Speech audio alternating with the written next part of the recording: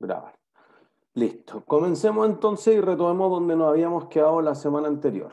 Nosotros decíamos, mira, la perspectiva tradicional sobre el costo de capital era que el costo de la deuda era más barato y por eso bajaba persistentemente y quizá había un óptimo, donde yo minimizaba el costo de la deuda, el costo de capital conjunto, producto de que el costo de la deuda era más bajo, y eso hacía que el valor de la empresa se maximizara. Entonces nosotros decíamos, cuando la tasa de descuento de los flujos de caja sea el mínimo posible, el valor presente de los mismos va a ser el máximo posible. Y entonces, como en algún momento dejaba de bajar, había una relación óptima entre deuda y patrimonio. Entonces, lo que presentaron Modigliani y Miller en el año 58 es que dijeron algo distinto. Dijeron, mira, si en realidad la deuda es más barata, entonces el patrimonio es más caro, porque el riesgo de invertir en la compañía es exactamente el mismo. Entonces, ese riesgo depende del valor de los activos o de los flujos de caja que generan operacionalmente esos activos y no tiene nada que ver con el cómo está financiado.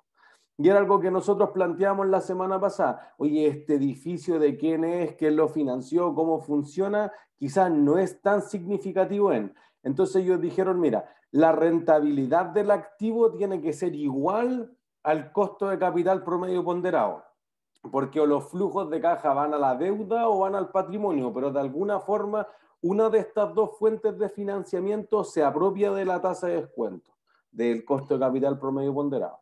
Entonces dijeron, mira, es irrelevante como tú dividas una torta o una pizza, siempre va a ser del mismo diámetro, independiente de cómo lo dividas, si lo corto en 10 partes, en 100 partes, en 1000 partes. Y por lo tanto, el valor de la empresa no cambia, dado que la tasa de descuento no cambia. Lo que ocurre es que si el costo de la deuda es más barato, los accionistas soportan más riesgo, riesgo de quiebra, por ejemplo, y entonces ese riesgo se ve compensado con un mayor retorno esperado por parte del equity, el RE. ¿Sí? Entonces decíamos, mira, si el costo de capital fuera un estanque, una piscina, por una parte se vacía porque el costo de la deuda es más bajo, por otro lado aumenta dado que el costo del patrimonio es más alto y en promedio se mantiene constante. Y ahí planteamos una duda y ahí quedamos. Dijimos, mira, si en realidad son iguales como fuente de financiamiento la deuda y el patrimonio, hay algo que se nos olvida. El gasto o el costo financiero de la deuda es un gasto, pero el costo financiero del patrimonio no es un gasto. Y entonces eso produce que la empresa tenga una preferencia por la deuda. Y entonces lo que decíamos, mira, aquí hay algo adicional. No quiere decir que el valor de la empresa apalancado, el BL por el valor leveraged en inglés, o el unleveraged, el BU desapalancado, sea exactamente el mismo, sino que una parte de esta pizza se va a redireccionar a otra fuente de financiamiento. Y entonces ahí hay una diferencia significativa. Juan. Profe, no entendí eso que dijo, ¿por qué tienen una tendencia hacia la deuda? Dijo lo de los costos, no entiendo por qué los costos significarían una preferencia. Porque el RD genera el gasto por intereses. El RE no genera el gasto por dividendo. Solo son dividendos. Entonces, dado que este se puede llevar a gasto, mientras más intereses pague la empresa, menos impuestos tiene que pagar. Por lo tanto, el costo de la deuda quizás se puede ver como el costo después de impuestos. En cambio, como no existen impuestos para el patrimonio, entonces sigue siendo el costo del patrimonio solamente.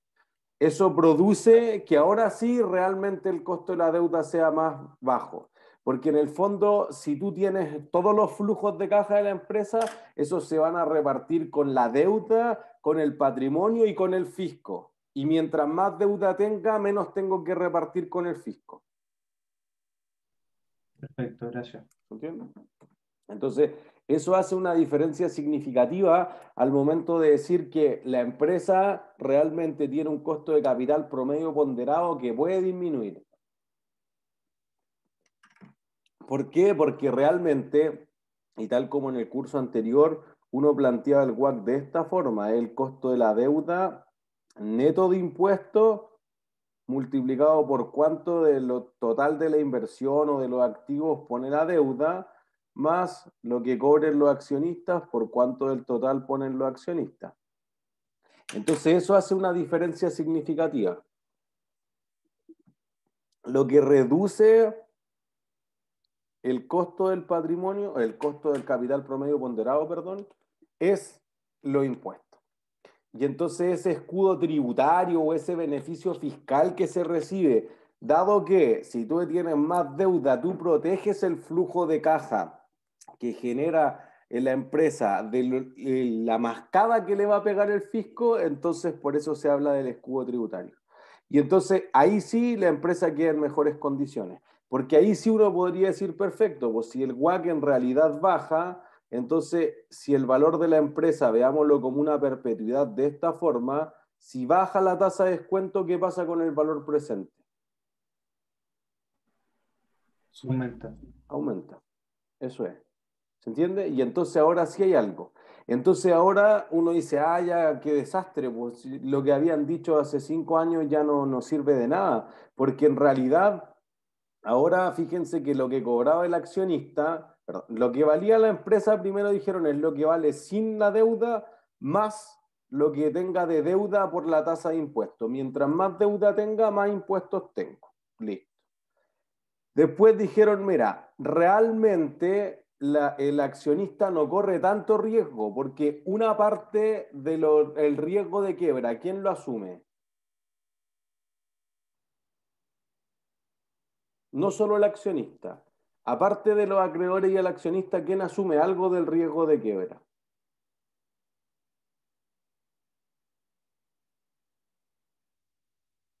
Mira, imagínense esto. Y que el préstamo, profe, asumo que sería el banco, por ejemplo. Ya, el banco. Pero imagínense el estado de resultados. Si yo tengo las prioridades entre los acreedores, el fisco y los accionistas, ¿quiénes son los primeros que se cobran?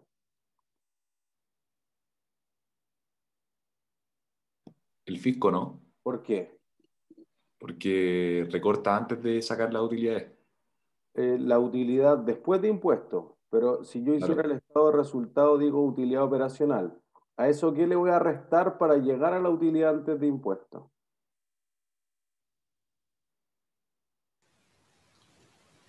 Lo del banco, Los intereses del banco. sí. Entonces el gasto por intereses va primero que el fisco, después le quito los impuestos y al final me queda la utilidad neta para pagar dividendos. Entonces lo que uno va a decir es que una parte del riesgo de que no alcance a pagar esto y la empresa quiebre, lo absorbe el fisco.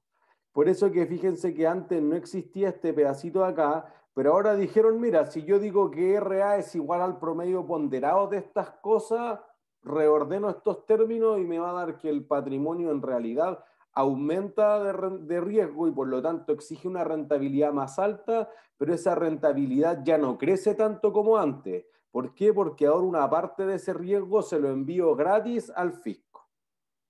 ¿Se entiende? Entonces, como esto tiene que ser menor que 1, ahora sube más lento esto y eso hace una diferencia significativa. ¿Se entiende?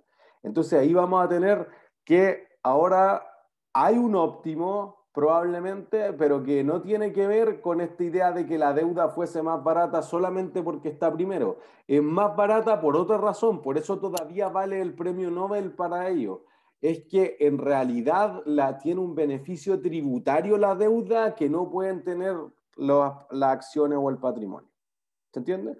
Entonces, fíjense, si nosotros incluimos una tasa de impuestos, por ejemplo, el 40% a las dos empresas que teníamos, diríamos, tengo mucho Lucho que pagaba 1 millón en intereses, tendría una utilidad antes de impuestos de 5 millones, por lo tanto paga el 40% de eso en impuestos y eso va a ser 2 millones, dejándole una utilidad neta de 3 millones. Si en realidad Poco Loco no tiene deuda, entonces lo que hacía era tener toda la utilidad expuesta, digamos, paga 2.400.000 impuestos, le quedan 3.600.000. De nuevo, uno dice, Oye, es que es mejor 3.600.000 que 3 millones. Sí, por eso no hay que ver el número absoluto, hay que ver el número en términos relativos. ¿Es mejor o peor comparado con el riesgo que tomo? Y eso es 3.600.000 sobre 50 millones que ponían en Poco Loco, es 12%. Eso es 3 millones sobre los 25 millones que ponían en el caso de Mucho Lucho, entonces eso podría ser 12%. Perdón, en el primer caso, un Poco Loco era 7,2%, en el caso de Mucho Lucho era 12%. Ah, renta más, sí, pero corre más riesgo. La mitad de su activo está financiado con deuda, podría quebrar. Entonces lo que nosotros decíamos es, mira, ¿qué empresa vale más en este caso? ¿Mucho Lucho o Poco Loco?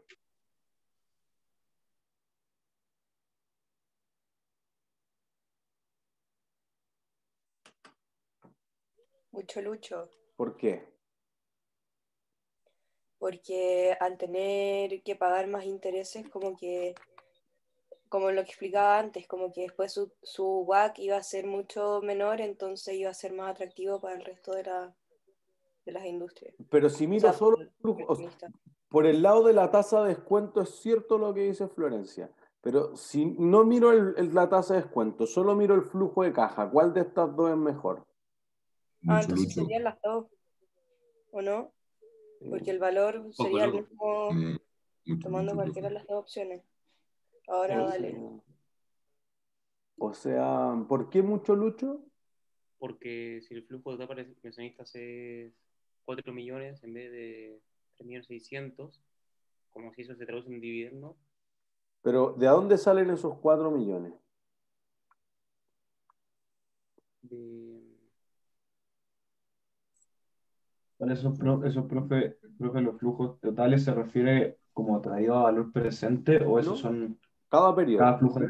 Profe, Pero esos son los... entonces yo creo que estarían igual o relativamente similares porque como la tasa de rentabilidad de mucho lucho es mayor, el valor presente sería, ¿cómo se puede decir? Incierto. Claro, sería menor de lo que, o sea, se descontaría más de lo que descontaría a Poco Loco. Entonces quizá Eso. llega a ser números Entonces no parecidos. sabemos. Tenemos un flujo de caja más grande y una tasa de descuento más alta. No sabemos. Pero Jorge decía algo, perdón. Sí, que son 4 millones porque reversa el gasto por interés, porque los mismos inversionistas pueden ser acreedores de la empresa. Ya, eso es. Eso es lo mismo, porque en el fondo tú dices, oye, yo podría ir a comprar, invento, esto es CCU. Yo podría ir a comprar perfectamente bonos de CCU y podría comprar acciones de CCU y nadie te va a decir nada. Uno dice, no, pero es que si esto fuera una pyme, ojo ya, para las pymes quizás es más compleja de adquirir y al final cuando cerremos el ciclo de la parte de estructura de capital, vamos a decir otros factores prácticos, pero estamos partiendo con una idea simple. Para una gran empresa, el que mueve las lucas son las FP. Y la FP podría comprar bonos de la empresa y podría comprar acciones de la empresa. Y quizá eso no tiene correlación de uno, por lo tanto algo diversifica. Entonces, por un lado, fíjense, gana solo por diversificar. Por otro lado, dice, mira, si yo hubiera puesto 50 millones en acciones, me llegan 3.600.000. Si yo compro 25 millones en bonos, me llega 1 millón por acá. Y después compro 25 millones en acciones y me llegan 3 millones por acá. Entonces, en conjunto, me llegan 4. Y el riesgo de invertir en esa empresa es más alto o más bajo.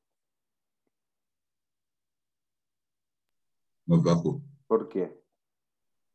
porque me pagan antes ahora con los bonos, si es que quieren. Pero si a ti te pagan antes, pierdo en las acciones. Pues digamos que soy acreedor y accionista de la misma empresa.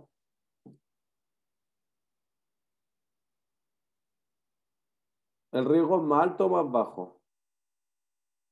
De la empresa.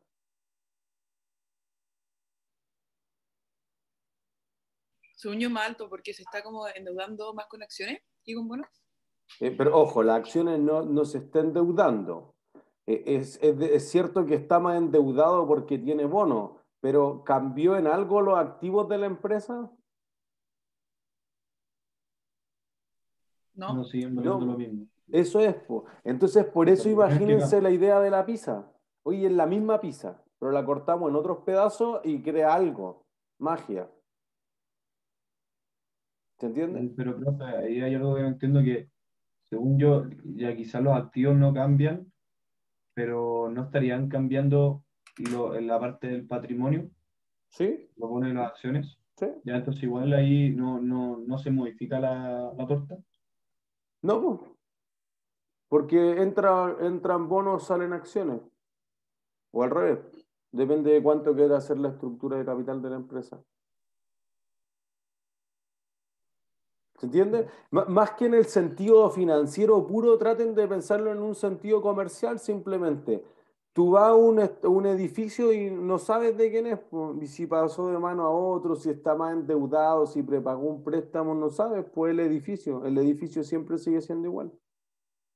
¿Se entiende? Entonces uno dice, oye, lo que decíamos en la clase anterior, oye, el edificio de la universidad es súper valioso o súper poco valioso y eso independiente de quién lo haya financiado. ¿Se entiende? Eso no ocurre siempre, porque miren, si la empresa está muy cerca de la quiebra, ¿qué le va a pasar? No tengo capacidad de deuda. Ya no tiene capacidad de deuda y como no se puede endeudar, ¿qué va a dejar encima de la mesa? Acciones, por eso. Bueno, tendría que pasarle eso, pero por ejemplo, pensemos en la TAM Airlines, que está en una reestructuración financiera. Tú dices, oye, le cuesta súper harto endeudarse, entonces ya endeudarse le sale más caro. Quizás ya el beneficio tributario no es suficiente porque creció tanto exponencialmente el costo de la deuda por estar a un paso de la quiebra que no, ya no da. Pero además, tú dices, oye, sería súper bueno o es óptimo en tal ruta comprar un nuevo avión. ¿La TAM Airlines tendrá cómo comprar un avión ahora? No creo. No. No. Entonces las empresas cuando llegan a una estructura de financiamiento que es demasiado pesada, en el sentido que tienen demasiada deuda, dejan de hacer proyectos. Entonces operacionalmente empieza a guatear la empresa. ¿Por qué? Porque no puede hacer todos los proyectos que quiere, porque la gente, el personal, los gerentes empiezan a cobrar más caro para quedarse. Oye, ¿para qué quiero estar en una empresa que va a quebrar? Pues no, no tiene sentido. Entonces, ¿querés que me haga cargo la Polar? Bueno, hay que pagar más. Entonces, la empresa empieza a complicarse. Podría ser que, oye, los proveedores te cortan el crédito. Y entonces tú dices, oye, no, es que no puedo sacar los camiones, etcétera, y es con frigorífico. Bueno, se corta la cadena de frío, murió toda tu comida. Entonces no se puede. Entonces, podría ser que si la estructura de deuda es demasiado agresiva, digamos 80, 90% de todos tus activos financiados con deuda, posiblemente eso produzca que se generen costos de quiebra. Pero obviemos eso hasta la próxima semana, que además ustedes lo van a leer en el control. Entonces, vamos a decir, mira, simplifiquémonos la vida, supongamos que que la empresa no tiene problema, que es uno de los supuestos de Modigliani y Miller, porque en el fondo tú dices, oye, si la universidad quiebra, deja el edificio y el edificio sigue valiendo lo mismo. Entonces, no tiene ese problema. Ya, pero podría ser que, por ejemplo, si la universidad quiebra y hay que vender el edificio, ¿quién va a ser el primero en cobrar algo sobre el edificio? El acreedor. Antes que el acreedor. O, bueno, va a ser un acreedor, pero un nuevo acreedor.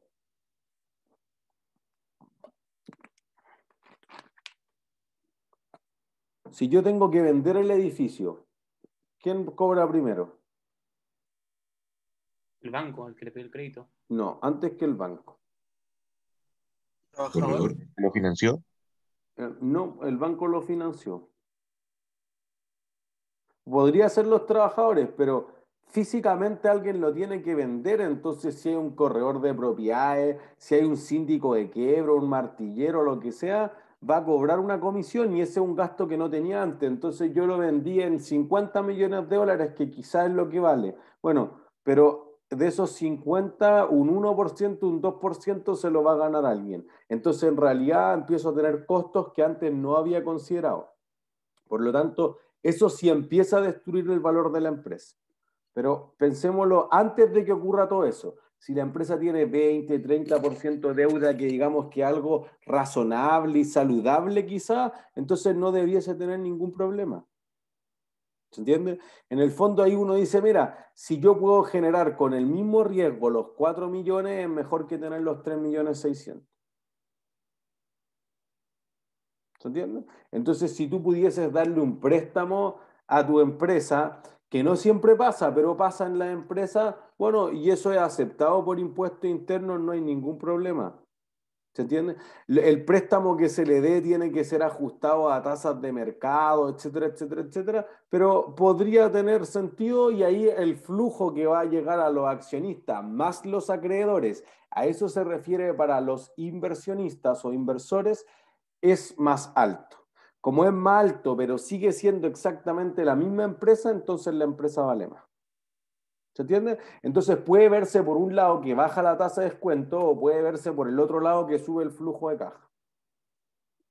Por eso que en el fondo uno tiene una parte del activo que está siendo financiada por el fisco.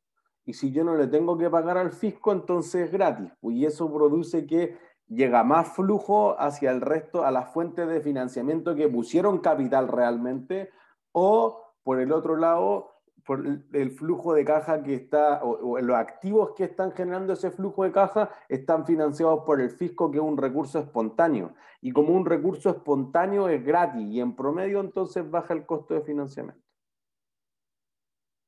¿Se entiende?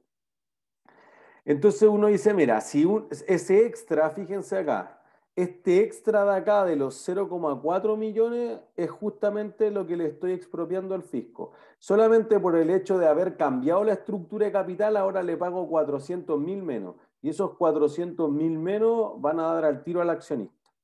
Entonces, fíjense que el que se beneficia de tomar deuda no es el acreedor, porque el acreedor corta antes en el estado de resultados. El que se beneficia es el accionista. ¿Por qué? Porque le chorrea después de impuesto un flujo de caja más alto. ¿Se entiende? Entonces, eso hace la diferencia. Y por eso que el costo de la deuda es subsidiado por el fisco y entonces la tasa neta o la tasa después de impuesto es mucho más baja ahora. ¿Se entiende? Entonces, el escudo tributario podría ser un activo de la empresa en el sentido del valor de mercado. Uno podría ver perfectamente el balance de la empresa como los activos que tenga reales más el escudo tributario, el tax shield. ¿Sí? Y por el otro lado uno dice, ya, ¿con qué está financiado? Con deuda y con patrimonio. Entonces fíjense que justamente el escudo tributario solamente va a ir a dar a los accionistas. No puede ir a dar al fisco, porque el fisco, perdón, la deuda se cobra antes. Entonces, si te sobran, piénsenlo al revés, si le devuelven impuesto a la empresa al siguiente año en abril, no va a quedar para los acreedores, porque los acreedores, si no hubieran recibido algo ya, lo que cobran es fijo, su tasa es fija, pero además si no hubieran podido cobrar todo, ya hubieran solicitado la quiebra. Entonces esa devolución de impuestos podría ser solamente para los accionistas, no puede ser para otros. ¿Se entiende? Entonces eso hace una diferencia significativa. Entonces fíjense. Si uno dice, mira, esto solo ocurre si el fisco acepta, no es que exista la tasa de impuestos, es que el fisco acepte que los gastos por intereses sean deducibles. Por eso no es que la empresa le preste un peso o un dólar y le cobre una tasa de 100% al día. El fisco te va a tirar ese gasto por la cabeza y además va a ser rechazado, entonces eso te va a imponer multa, etc. Entonces eso va a ser un problema. Es que realmente los intereses puedan ser deducibles de impuestos. Es decir, yo lo rebajo de la utilidad antes de pagar impuestos. ¿Se entiende? Entonces, ahí uno va a decir, mira, si yo tengo los intereses que pagué de 1 millón más los 3 millones para el accionista, en total son 4. Si yo hago exactamente lo mismo, entonces no me genera nada, porque si no hay una tasa o si no se aceptan los intereses para descontarlo de los impuestos, va a quedar una utilidad más alta, pero con esa utilidad tengo que pagar los intereses, entonces te va a quedar 2.600.000. Y ahí, al no ser deducibles los intereses, no van a generar ningún escudo tributario. ¿Se entiende? Entonces el concepto que se malentiende generalmente es que el solo hecho de que existan los impuestos hacen que la empresa se quiera endeudar, y no es cierto. Es que existan los impuestos y que la empresa realmente pueda cargar como un gasto a su renta líquida imponible ese gasto por interés. ¿Sí? ¿Es claro?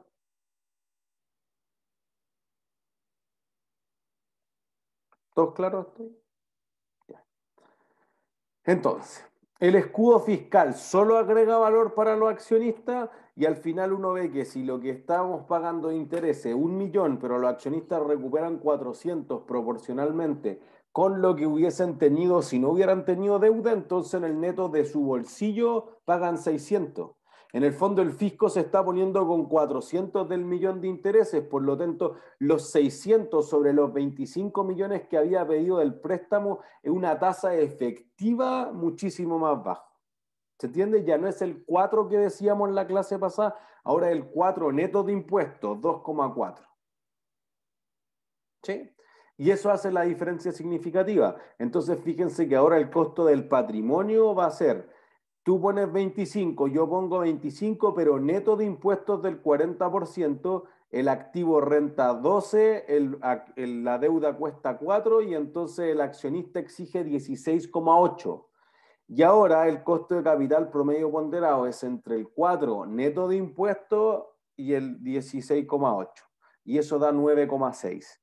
O, por el contrario, Modigliani y Miller dijeron esto, dijeron, mira, no es significativo lo que cueste la deuda, porque fíjense, esta es una apreciación súper importante.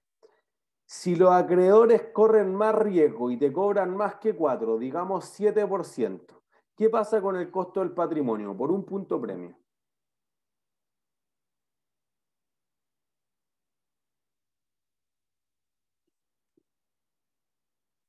Aumenta. ¿Por qué? Porque como hay más riesgo, están pidiendo un mayor retorno. Los acreedores y los accionistas.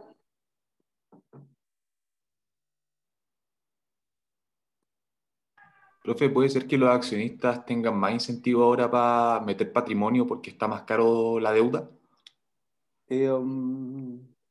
Podría ser, o sea, ambas ideas tienen sentido, pero me suena a que son más complejas que lo que queremos plantear, porque podríamos refinar el argumento, si después le vamos a dar vuelta de tuerca, vamos a construir algo, lo vamos a destruir, lo vamos a levantar de nuevo, igual que como hicimos en teoría de inversiones.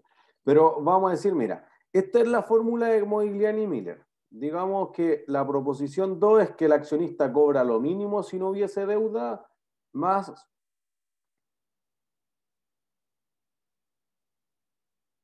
el extra. Y digamos que esto lo rellena. Esto de acá es un premio por riesgo financiero.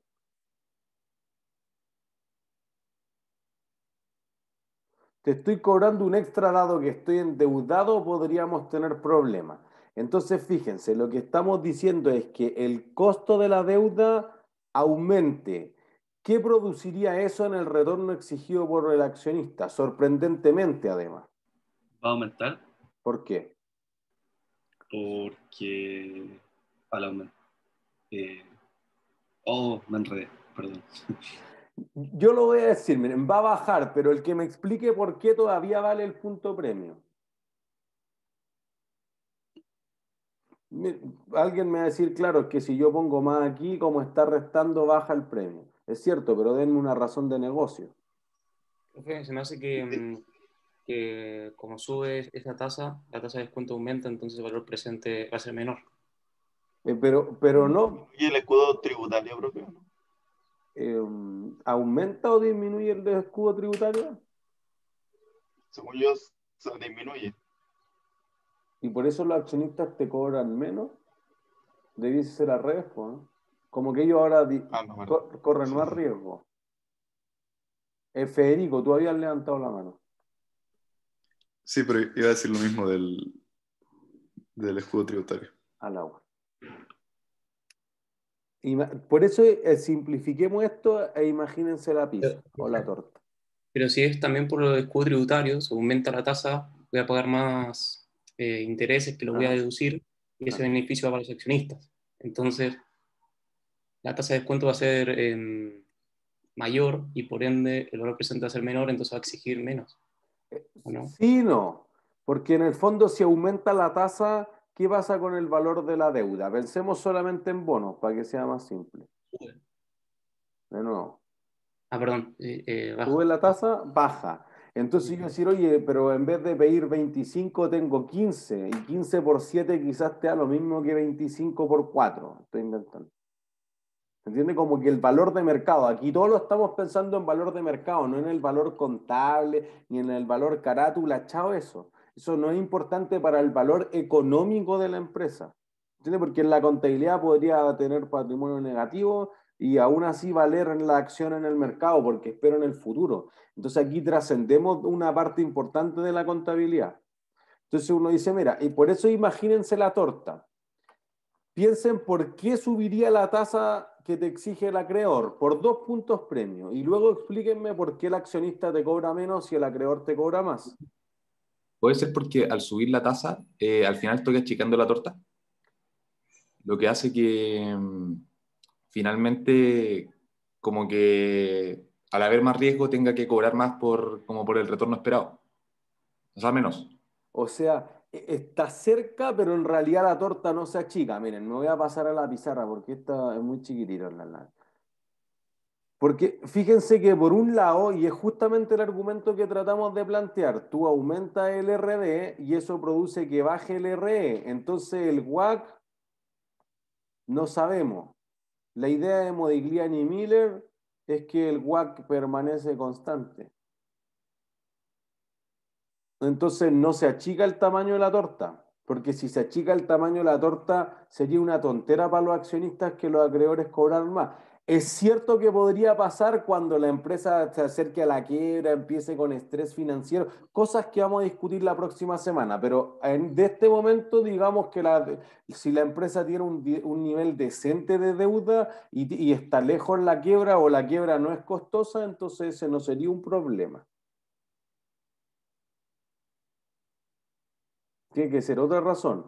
De nuevo, piensen por qué los acreedores exigirían una tasa más alta.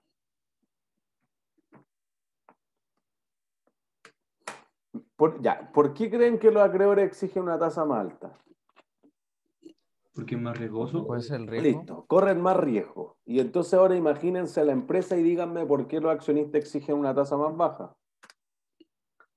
Porque si es que la empresa se endeuda, corre más riesgo. ¿Quién? La empresa es más riesgosa, o sea, los valores, los flujos de caja y el valor va a ser más riesgoso siempre, porque va a estar No, endeudado, va a depender de terceros. no, pues, pero ¿quién corre ese riesgo? Los acreedores, Eh, profe.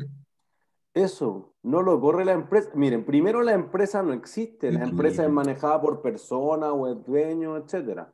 Entonces, esa es la mitad de la respuesta, un punto, Jorge. En realidad, los accionistas y los acreedores son los que toman el riesgo. No es que, oye, esa máquina se volvió más riesgosa. Eso no tiene ninguna aplicación real, puede sonar bien en términos financieros, pero no es que la máquina o la empresa, que no es nada, que un root, que un papel, eso no se vuelve más riesgoso. Hay alguien que tiene que soportar la presión de que si vienen malos tiempos, ¿quién va a pagar los platos rotos? Ese es el riesgo que va a soportar los que financian la empresa. ¿Se entiende? Entonces, ya vamos a mitad de camino. Entonces, ¿por qué si aumenta el costo de la deuda, disminuye el costo del accionista? Profe, Jorge. y puede ser porque porque sí. como aumenta el riesgo para los acreedores, la empresa no se va a poder endeudar, entonces no van a tener tanto, bueno, como tanto capital, por eso los accionistas van a exigir un menor retorno. No, por el contrario, pues si ahora tengo menos acceso a fuentes de financiamiento, los accionistas como que deberían cobrar más. No sé por qué. Puede ser que es porque como el riesgo no cambia en total, pero lo que cambia es su distribución. Entonces, como los acreedores están tomando más riesgo, los accionistas toman menos, es Eso menos es, retorno. perfecto. Eso es. Esa es la explicación. Ahí está la otra parte, ahí son los 2 puntos premios para ti, Jorge. Porque en realidad lo que estamos diciendo es que tú tienes la misma torta, la misma pizza, los mismos activos, solamente que ahora le estoy diciendo tú financiame el 80%, entonces como tú ahora te llevas un mayor nivel de riesgo, yo me llevo un menor nivel de riesgo. Que en un extremo, claro, si empezamos en la línea fina, oye, no, es que mira, aquí podría quedar la embarrada, claro, se podría disparar, pero en la idea esencial de Modigliani y Miller dicen, no, pues, es una retransferencia de los riesgos, porque sigue siendo el mismo activo. Entonces, insisto que los flujos de caja del activo son independientes en principio de cómo se financie. Entonces, el edificio de la universidad hace clase y listo, híbrida, y eso funciona o no funciona, pero hace eso. Si el banco le fuera a tocar todos los días y empieza a catastrar las sillas y entorpece las clases, etcétera, ahí el flujo de caja no es independiente. Pero mientras el acreedor no vaya a molestar a la empresa tiene sus activos productivos funcionando de la misma forma. Entonces, fíjense esta idea que plantean Modigliani y Miller. Modigliani y Miller dicen esto. Dicen, mira, voy a volver a la pizarra, mejor estoy amarrate con las pizarras. Dicen algo de esta idea. Si el WACC es el costo de la deuda neto de impuestos por cuánto haya financiado proporcionalmente, lo voy a hacer más simple, por el porcentaje que tenga de deuda, más lo que cueste el patrimonio por el porcentaje que tenga de patrimonio, entonces yo podría decir, perfecto, pues voy a reemplazar aquí lo que dicen Modigliani y Miller es esto.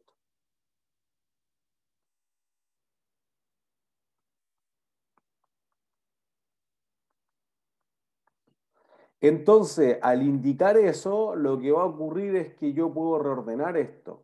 Y al reordenarlo me va a pasar que el WACC va a ser el retorno que exigen los activos o que generan los activos, si quieren, independiente de quién lo financie, multiplicado, perdón, por cuánto haya financiado con deuda del total, lo que arriba poníamos como porcentaje de deuda, por la tasa impositiva.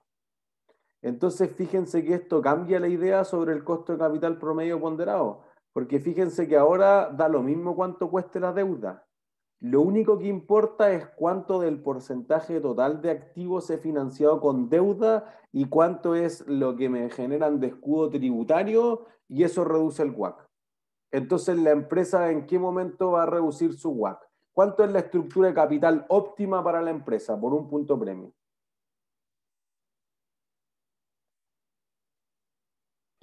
Bajo eso sería 100% de deuda, ¿no? Listo, un punto premio. Eso es.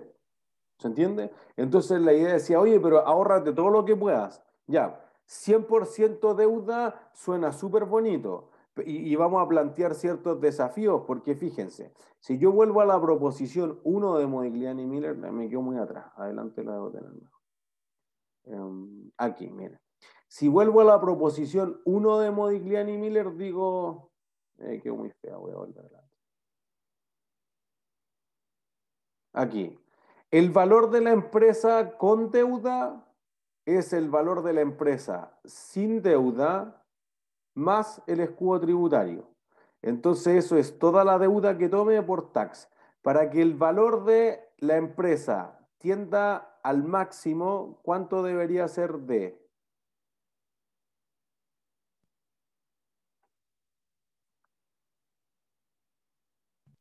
$100%. Pero en términos monetarios, Lo que más se pueda. ¿cuánto? Llevémoslo al extremo. ¿Infinito? Infinito. Y no vemos empresas en la realidad que estén endeudadas infinitamente. ¿Se entiende? Entonces, ¿cuánto es el 100%? Profe, pero ahí no debería considerar como la calidad de la empresa, como por ejemplo la calidad de crédito que puede acceder o cosas así. ¿Sí? Hay más factores, por eso que queremos plantear la idea original, pero por eso que estamos nosotros casi 60 años después de esta idea, pero hace 60 años esto era la idea más revolucionaria que uno se ocurría. Por eso que después se ha investigado mucho más. Piensen que en ese tiempo uno podía ver todos los estados financieros de todas las empresas, sin internet, etc. Hay evoluciones significativas, pero todavía parece ser que una parte de la decisión de la estructura de capital está basada en que la empresa se pueda proteger. Proteger el flujo de caja en el sentido de que no pagar impuestos.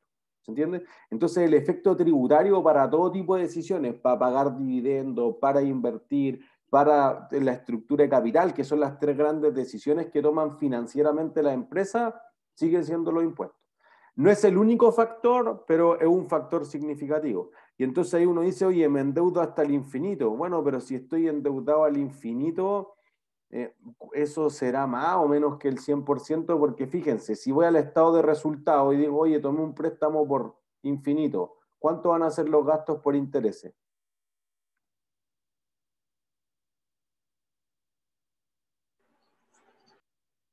Si el préstamo fue por infinito,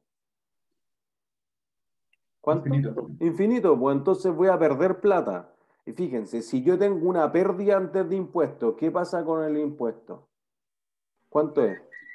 0. No. Ah, Lo reversa. recupero. Ingreso por impuesto.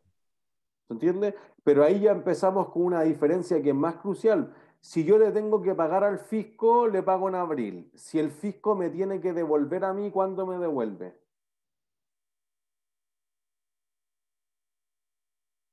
¿Próximo año? No. Después que eso. Mucho después.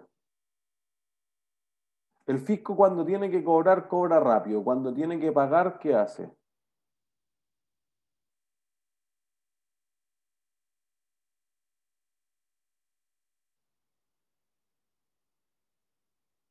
Nunca paga.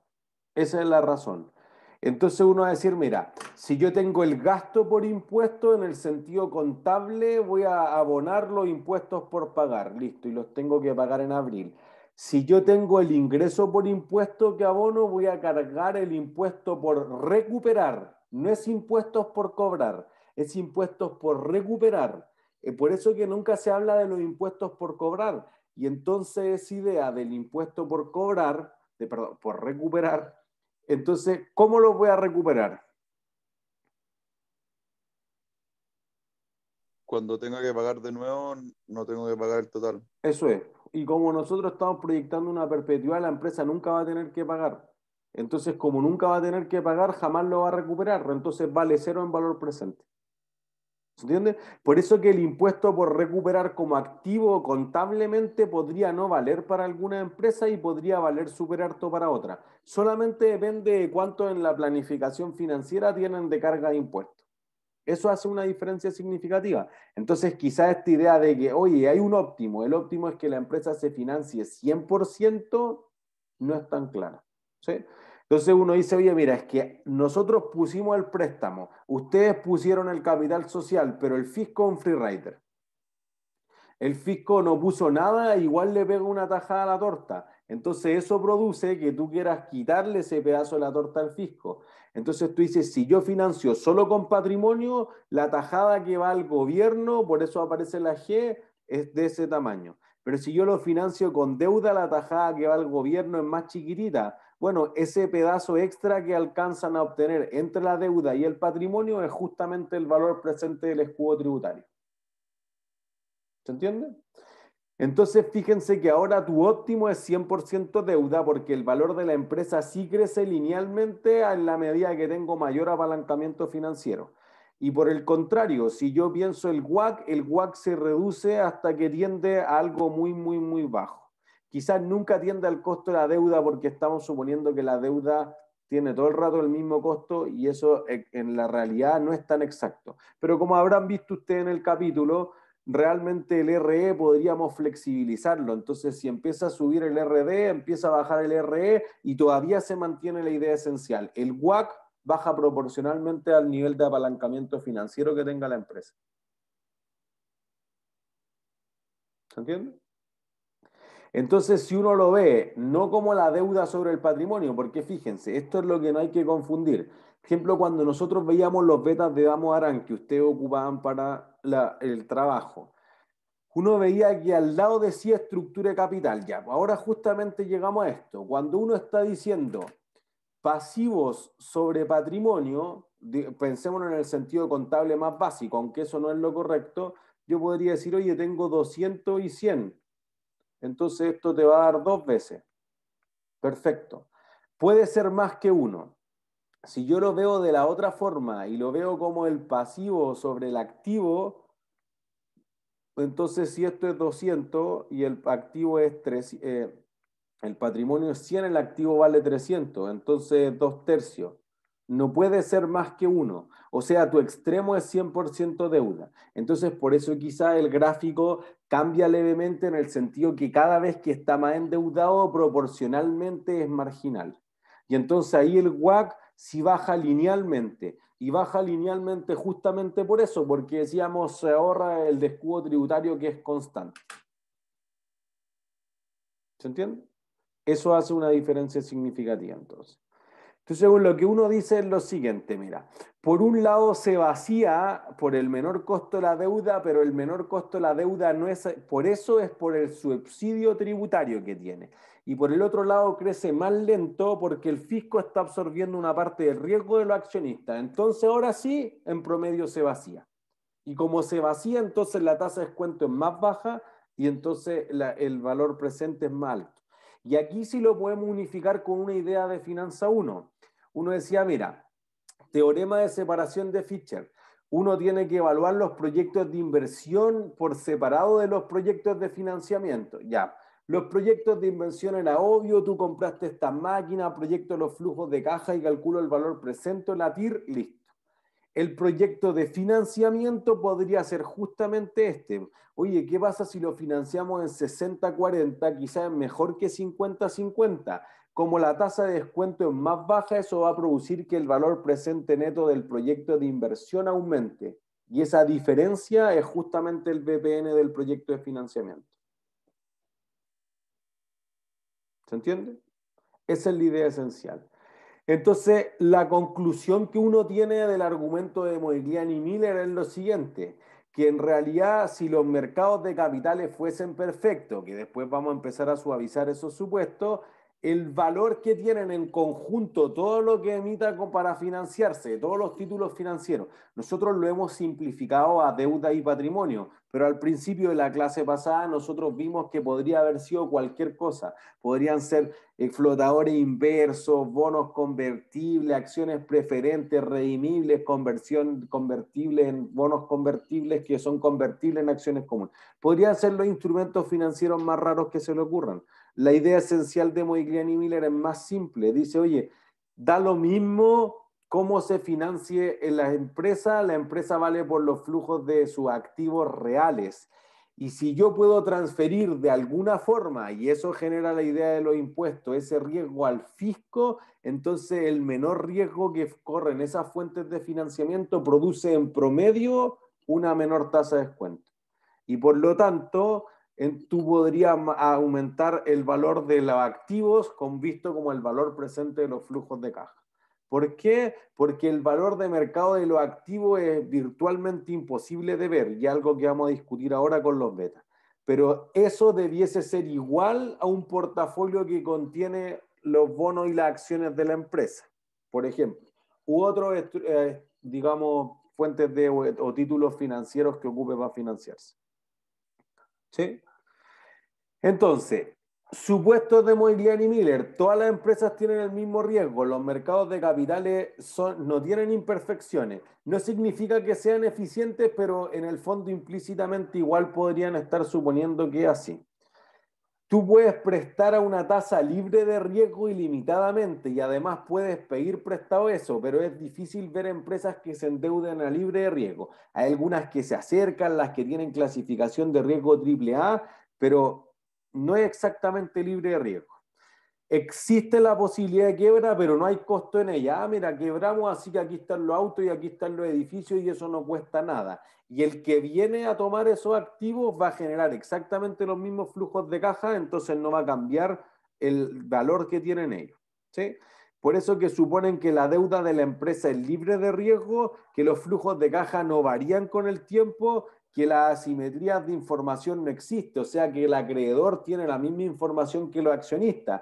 Y dentro de los accionistas minoritarios que tienen participaciones pequeñitas, tienen la misma información que los controladores, que quizá eso podría no ser cierto. ¿Sí? Además, suponen algo que es súper importante que vamos a cuestionar. Los gerentes quieren maximizar la riqueza de los accionistas, pero eso no podría no ser cierto. Quizás los gerentes, ¿qué quieren maximizar? ¿Sus propias ganancias? Eso, el sueldo. Entonces, por eso cuando nosotros hablamos de los stock options o los warrants, dijimos, es una buena idea de incentivar a los gerentes a que aumenten el precio de la acción, porque si no ellos se ganan un super bono a fin de mes, pero quizás el precio de la acción no sube nada. Por ejemplo, porque está ligado a las ventas o porque está ligado a las utilidades. Y entonces si el precio de la acción no sube, a los accionistas no le benefician nada. Entonces quizás podrían diferir la idea, y por eso vamos a hablar de los costos y la teoría de agencia. El accionista, que es el principal, delega la responsabilidad diaria de la administración de la compañía en el agente, que es el gerente. Entonces, esta diferencia entre lo que quiere o lo que espera hacer con la empresa, el principal y el agente, produce que maximizar el sueldo del gerente no sea lo mismo que maximizar el valor de la acción. ¿Se entiende? Entonces ellos suponen que los gerentes actúan con la mejor fe posible, ¿cierto? Podrían haber varios gerentes que estén dispuestos a defender, si así lo queremos ver, los activos de un tercero como si fuesen propios, ¿sí? Pero podría ser que no tengan esa diligencia, digamos, en la administración de los activos. Entonces, esa responsabilidad fiduciaria, como que la plata de los fondos de pensión es igual a mi ahorro, entonces eso tengo que defenderlo a muerte, quizás no es lo mismo para todos los gerentes. Pero vamos a suponer eso. Los flujos de caja son independientes o no tienen correlación con el financiamiento y las empresas solo se financian con deuda y con acciones comunes que son riesgos. Esos son los supos. Sin deuda, sin impuesto, el valor de la empresa no cambia jamás y lo que suponen Modigliani y Miller entonces es que la utilidad operacional traído a valor presente al WACC o al costo de capital promedio ponderado te va a dar el valor de la empresa. Si existe impuesto, entonces la utilidad operacional después de impuesto, por eso multiplicamos por 1 menos tax, va a ser el valor de la empresa. Entonces tú vas a decir, mira, hay una parte del valor de la empresa que es como si no tuviese deuda. Ah, ya, esto de aquí. Eso de ahí va a ser el valor de la empresa sin deuda. Más la deuda por la tasa de la deuda. Entonces, la deuda por la tasa de la deuda, ¿qué es?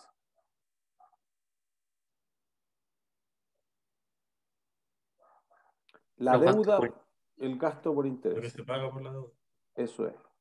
El pago, digamos, o al menos la parte de los intereses que pago. Y entonces uno dice, perfecto, el gasto por intereses por lo que yo pague de impuestos es el escudo tributario o el flujo ahorrado, digamos, pongamos. Flujo de caja ahorrado. Y entonces ese flujo de caja corre el mismo riesgo que la deuda. Pues entonces, descontado de eso, te va a dar el valor presente de todos los escudos tributarios. ¿Se entiende? Esa es la visión que plantean ya con impuestos. Entonces dicen, mira, pero de otra forma podría hacerlo como si yo, en vez de incluir el beneficio tributario por separado, lo incluyera directamente en la tasa de descuento. Entonces digo, el WACC baja y le descontado a un menor WACC, este te va a dar más alto. Así que lo puedo ver como un flujo de caja adicional en los dos primeros casos, lo puedo ver como una tasa de descuento más baja en el segundo caso, en el tercer caso. ¿Sí? Y tu proposición 2 es que el accionista te exige un premio por riesgo, pero ese riesgo está en una parte subsidiado por lo que es el escudo tributario. ¿Sí? ¿Dudas? ¿No? Esa es la parte simple. Que a mí la duda que me vino no está tan relacionada con lo que estamos viendo, pero es como qué requisitos tendría que tener una empresa para poder financiarse el 100% hipotéticamente, como tener flujo de caja constante o qué. Ser un banco, te diría que lo más cercano que está a financiarse a 100% con deuda es un banco. No, pero estoy hablando como una empresa, no sé, una mediana empresa, por ejemplo. Le es difícil Incluso una- financiarse con 100% deuda. pero, O sea, en el sentido contable podría ser. Podría ser empresas que tengan patrimonio negativo, en el fondo están financiadas con más que 100% de deuda.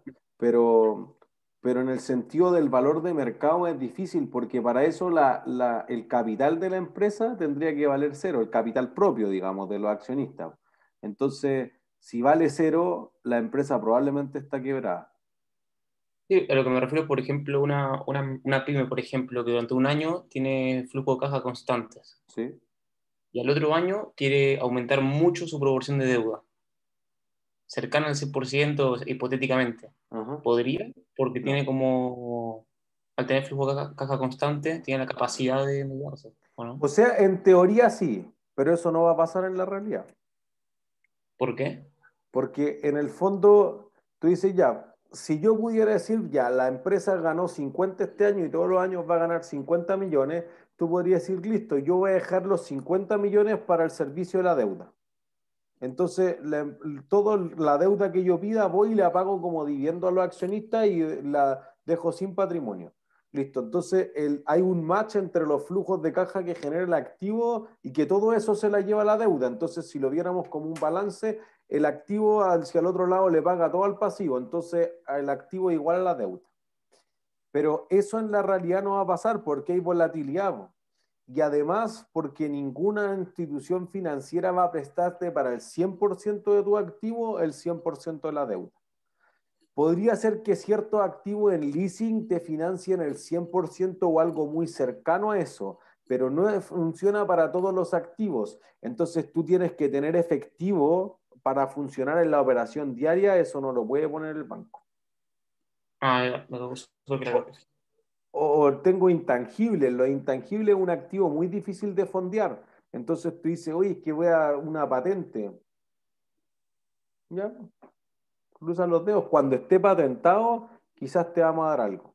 Quizás te la compramos. Un pase a un jugador de fútbol. No, yo no financio eso, ¿se entiende? Entonces, porque en el fondo no es embargable y el banco particularmente y en general la mayor parte de los contratos de deuda, sean bonos, sean contratos de leasing, tienen covenants que son súper restrictivos en el sentido de que yo tengo, si queda la embarrada, yo quiero pegarle una masca a algo y ojalá eso sea tangible, porque lo intangible se lo lleva el viento. Pero si yo me puedo quedar con tu edificio, con tu maquinaria, con tu inventario, con un pool de factura, bueno, ahí sí. Si no, chao, no presto, prefiere no arriesgarse el banco. O, por el otro lado, la compañía no va a querer tomar esa deuda, porque decir, mira, ya, yo te presto plata para cualquier cosa, eso se llama crédito de consumo. Ya, pero ¿cuánto te cobra la tasa? 20, 25% un crédito de consumo. Entonces, a esas tasas no tiene sentido para la empresa endeudarse, porque los accionistas esperarían 12% de vuelta. ¿Se entiende? Sí, profe, súper claro, muchas gracias. Por eso, miren, lo que ustedes hicieron en la primera parte del trabajo, fíjense que es que ustedes tienen que calcular cuánto esperan de los accionistas, y los que tenían los betas más altos en el trabajo era 1,9, 1,8 quizás, entonces de ninguna forma nadie le dio 20% que era la tasa de descuento exigida por los accionistas. Por lo tanto, les va a quedar un promedio invento entre la deuda, que vale 5%, y los accionistas 20, les quedará 12,5, 13, una cosa así. Pero cuando uno va y se endeuda en condiciones bien complejas, por ejemplo, Uber antes de abrirse, bueno, después de abrirse la bolsa, perdón, emitió un bono convertible. Ya dijimos la semana pasada que un bono convertible en acciones es menos riesgoso que un bono convencional, porque los acreedores, si no se les puede pagar, que es lo que pasa con Uber, porque no tiene ni un solo dólar de utilidad desde que existe, entonces los acreedores se convierten en accionistas y zafan. ¿Sí? Entonces, si me conviene estar en la deuda, estoy en la deuda. Si me conviene más el patrimonio, convierto el bono y listo. Eso le quita el riesgo. Pero aún así, el bono de Uber paga una tasa de 22% anual en dólares. Y como Uber no ve ni una en el sentido contable del retorno sobre el activo, el ROA, entonces sale para atrás siempre. Bueno, ¿cuánto van a aguantar los inversionistas? Bueno, es que ellos dicen da lo mismo, porque la bolsa sube, porque fíjense esto, como tú tienes el balance, siempre vuelvan a la ecuación contable ante la duda. Tú tienes activo, entonces yo digo, mira, tenía esto de deuda y tenía esto de patrimonio, pero yo no puedo pagar los intereses. Entonces, ¿qué debiese pasar con el valor de la deuda? Si no puedo pagar, Aumenta, ¿por qué? porque se va acumulando la deuda que tengo que pagar, ¿o no? ¿Pero la puedo pagar? Eh, no, si no la puedo, pero no se acumularía como para el próximo año. Sí, pues se puede acumular, pues, pero si se vuelve incobrable, Entonces disminuiría. eso es. Entonces, fíjense que yo voy a correr esta línea de aquí hasta aquí. Bueno, no se ve casi nada el verde, me cambio. Aquí voy a correr esto de aquí hasta acá. Entonces ahora la deuda vale menos. ¿Y qué vale más? Patrimonio. Eso es. Como ahora le debo menos plata a los acreedores, los accionistas están más felices, total los activos son los mismos. ¿Se entiende? Entonces eso va a producir que los acreedores digan, ya bueno, pues, mira, si esto baja hasta acá, capaz que nos conviene convertirnos en accionistas de la empresa. Entonces podría ser que en estas situaciones más complejas, que tengo mucho activo intangible, en general en las empresas tecnológicas que tienen contablemente patrimonio negativo, cosas bien complicadas de analizar para la situación, uno dice, bueno, pero la empresa es difícil que en esas condiciones 22% quiera seguirse endeudando. Y si te va a pedir 1.000, 2.000 millones de dólares y tiene unas oficinas todas roñosas que no valen ni el 10% de eso, no hay ninguna garantía, un colateral, un respaldo que pueda dar para dar un préstamo. Esa es la razón de fondo. ¿Se entiende?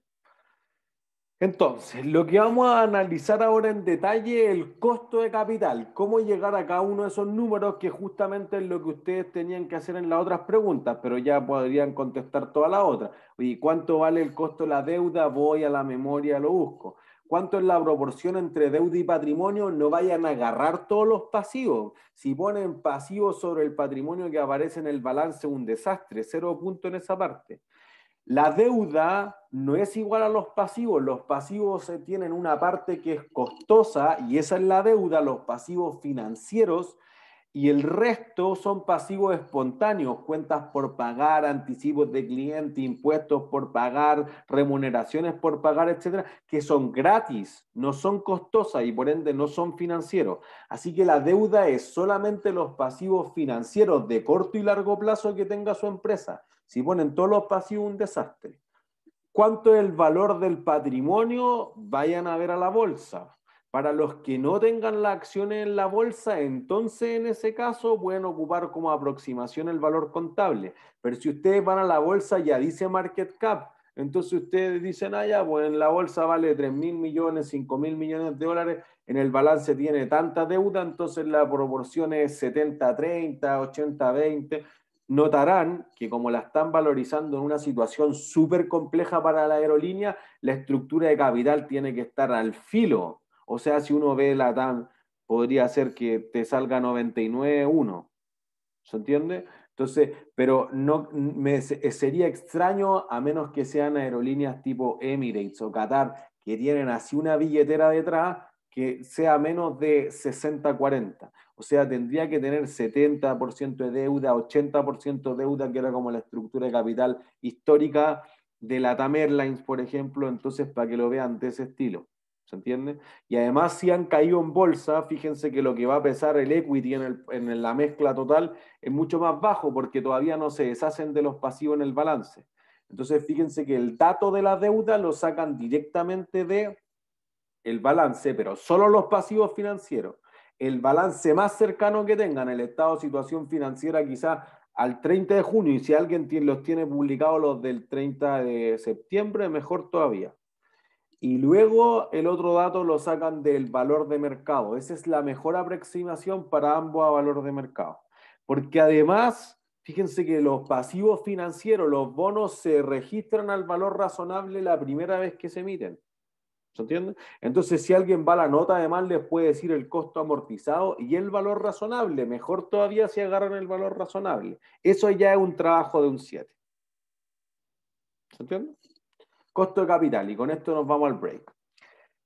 ¿Qué queremos ver hacia el final de la clase? Debiésemos entender de a dónde proviene el riesgo siempre sistemático, pero que ahora es de otra fuente, es de la operación del negocio puro y cuánto depende del riesgo financiero, de que la empresa pueda quebrar o que el accionista tenga que sacar plata de su bolsillo para pagar los intereses.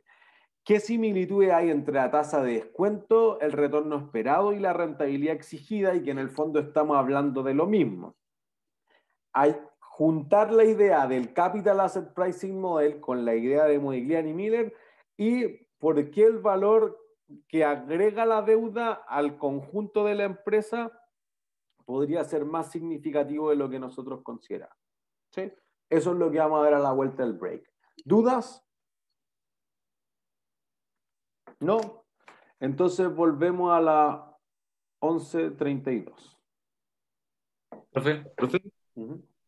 Dale tú, Igual es distinto a lo tuyo, Pancho. Que con respecto a la estructura de capital, a nosotros nos pasó que nos dio muy extraño, tipo 90% patrimonio y 10%, perdón, sí, 10% deuda.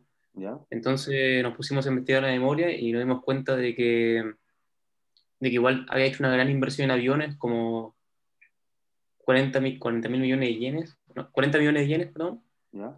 Eh, y también como su forma de inversión era con todos los flujos de caja que le quedaban, los volvía a reinvertir. Entonces igual haría sentido que sea 90-10. O sea, porque se financia solamente con la utilidad retenida. Claro. Sí, puede se ser. financia con los flujos operacionales. Eso. Entonces es muy conservadora la empresa, ¿no? Sí, y también porque en 2011 quebró por exceso de deuda y a partir de ahí cambió como su forma de operar. Bueno, es que por eso, pues después cuando se reestructuran tiene que cambiar eso. Entonces, Sí. por eso que no es lo habitual, digamos, en la industria de la aerolínea, porque en general las aerolíneas están muy endeudadas, pero podría darse el caso que después de una reestructuración, primero los acreedores toman control de la empresa, entonces pasan a ser accionistas y por eso que la estructura de capital puede estar extrañamente baja. Es probable que con el tiempo trate de ajustarla quizá un 50-50, 60 deuda, 40% patrimonio, pero podría darse que justamente ahora está súper poco apalancada financieramente hablando. No, de hecho pasó eso, porque lo que usamos eso fue en referencia a 2019 y 2020 estaba, claro, 50-50. Bueno, ocupen la más actualizada, porque esa tiene más sentido. La otra fue particularmente porque acuérdense que el balance es una foto en un momento del tiempo. Entonces, justo en esa foto estaban poco endeudados, pero después se endeudaron al tiro. Entonces, en realidad, esa estructura de capital no es representativa de lo que ellos mantienen constantemente y siempre piensan que nosotros estamos viendo cuánto va a valer en los próximos 100 años. ¿Se entiende? Ok. Entonces, si no es sostenible en el tiempo, no tiene sentido como estructura de capital. Perfecto. Profe, una pregunta. El hecho de que este 2020 haya sido como una situación como demasiado como extraordinaria para todo lo que es la rentabilidad, ¿no sería como igual correcto pensar que calcular, que quitar los datos del 2020 para algunos porcentajes o algunos cálculos sería más representativo para realizar alguna proyección de acá a 10 años? Si es que la empresa se va a salvar, ¿no? Claro, no, sí, si es que pensamos que se va a salvar, si es que nosotros pensamos que se va a salvar, igual los datos del 2020 estarían sesgando muchos de los valores. Totalmente. Entonces, claro, entonces nosotros igual para algunos cálculos decidimos no tomar los datos del 2020 por eso mismo, que para hacer alguna proyección de cada 10 años no iba a sesgar los resultados. Sí, claro, porque si uno proyecta solo con los datos del 2020, la empresa es una basura, pues entonces no vale nada. Pero, Claro, claramente, o sea, discutir eso quizás es una de las partes importantes del trabajo, porque alguien podría decir, no, pues si la empresa ahora no vale nada, si tú en 10 años más vale algo, es súper buena como rentabilidad. Pero también como que uno de los objetivos de aprendizaje del trabajo es como valorizar la empresa en tiempos de crisis, porque justamente ahí puede ser que estén las oportunidades de inversión, pues tú dices, mira, si yo la valorizaba el año pasado y creo que se va a salvar, valía 5.000 millones de dólares. Si yo la valorizo ahora, vale 500 millones de dólares. Entonces podría haber un upside de 900% en los próximos 5 años. Y como creo que se va a salvar, deberíamos invertir en esta empresa. ¿Se entiende? Podría ser una de las conclusiones valiosas de que hace 6 meses valía algo, hace un año valía otra cosa y hoy en día vale otra cosa distinta. Y eso Profe, es súper circunstancial, perdón, de las distintas aerolíneas, porque algunas ya han tenido rescates estatales, otras quebraron de plano, otras no requieren de nadie. Entonces, justamente eso hace que la proyección de los flujos sea distinta. Ya. se entiende. Ahora sí. Profe, la parte que con eso mismo, con ese supuesto que agarramos, tratamos de tocar el tema del beta. Nos tiró un beta súper, súper bajo. ¿Ya? El tema es que es la industria japonesa, ¿Ya? como Japan Airlines. Entonces, al final nos hace sentido por el tema de que estamos como sacando el 2020 del cálculo, ¿Ya? pero igual nos parece un beta que es bajo, pero la explicación va fundamentada como por ese lado. ¿Estaría como correcto eso?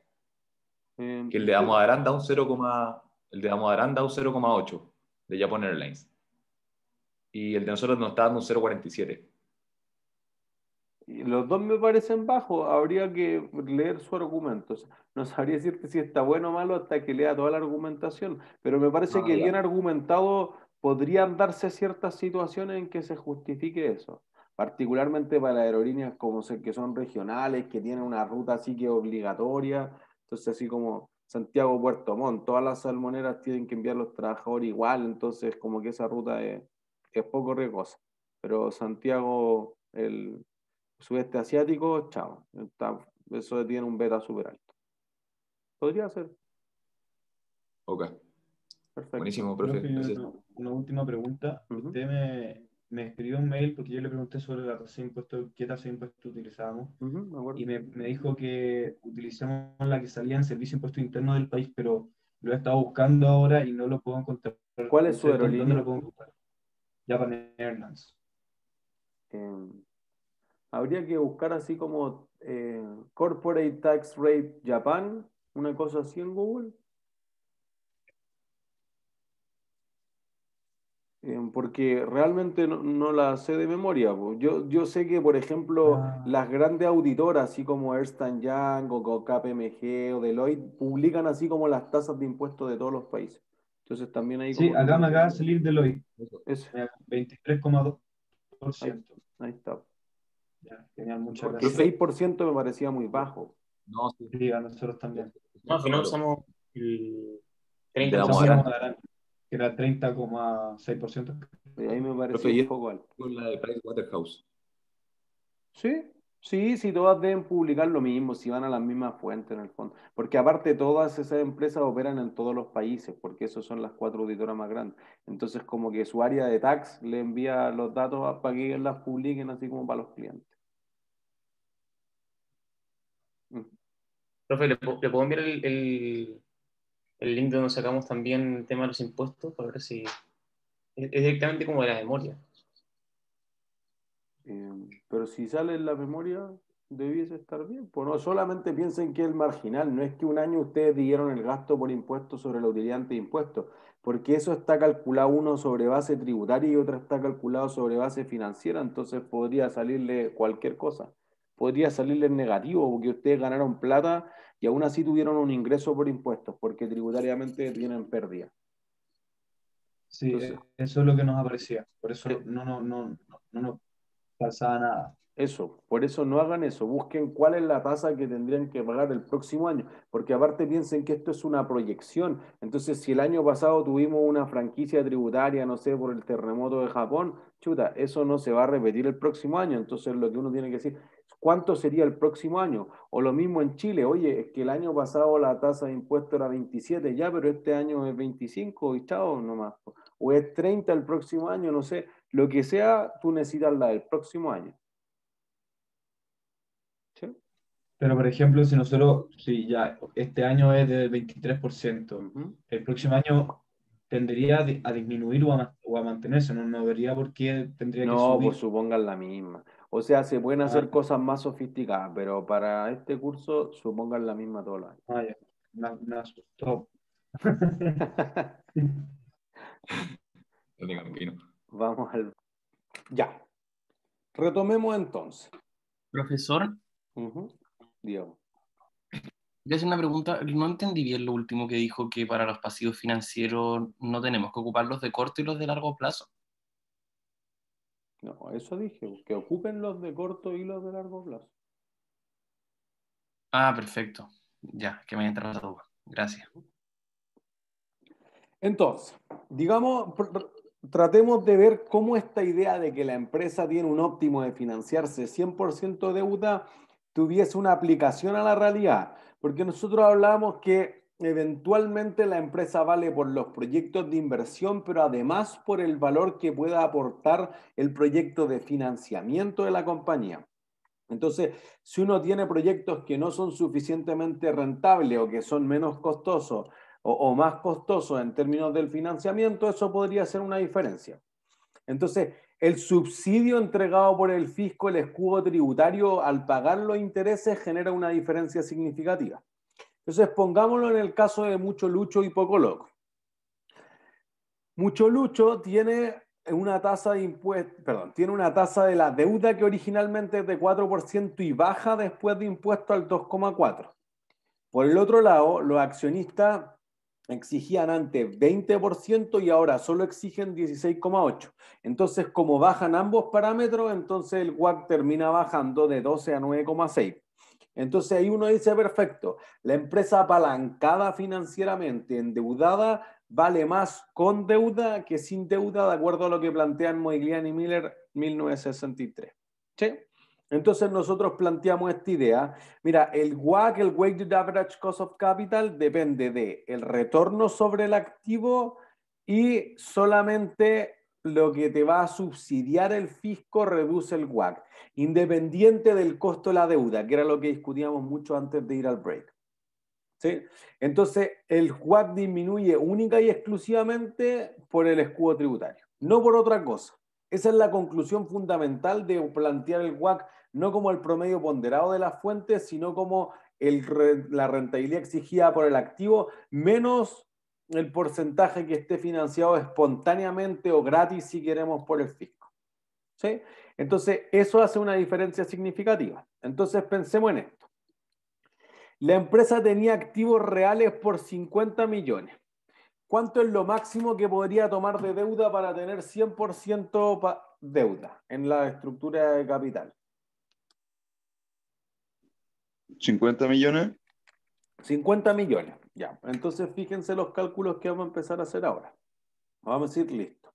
Si es 50 millones, la deuda que yo tomo, la empresa va a valer 50 millones que valía sin deuda y ahora va a valer más o menos que 50 millones.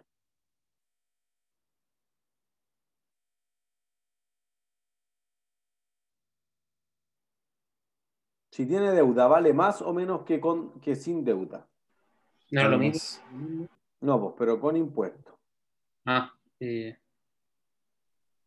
Más. Más. Vale menos. Entonces va a ganar de los 50 millones el 40%. Ahora vale 70.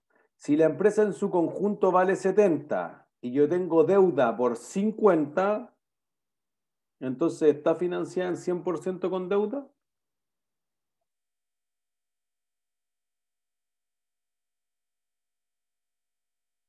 ¿Sí o No.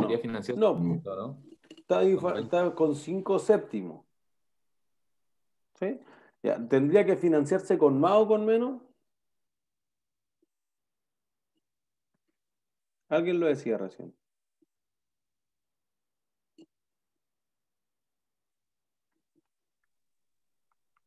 Para financiarse 100% con Ajá. más, ¿o no? Con más, pues, ¿con cuánta más? Con 20 millones más. Ya, entonces voy a colocarlo aquí abajo.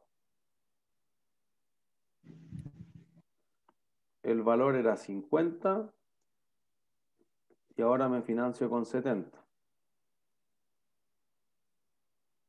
Entonces, esto me produce un escudo tributario de 28, entonces la empresa vale 78. Tengo 70 de deuda y 78 vale la empresa. ¿Estoy financiado con 100? Al final como que no se puede financiar con 100. Ya, ahí tenemos un límite. Eventualmente vamos a jugar un poco con la ecuación y vamos a llegar a algo, pero no es tan así evidente que se pueda llegar a 100. ¿Se entiende? Y además va a pasar algo. Tú dices, oye, yo tengo un edificio, etcétera, y entonces esos valen 50, ¿ya? Pero además tú le estás diciendo que hay un escudo tributario por 28. ¿Y quién disfruta del escudo tributario?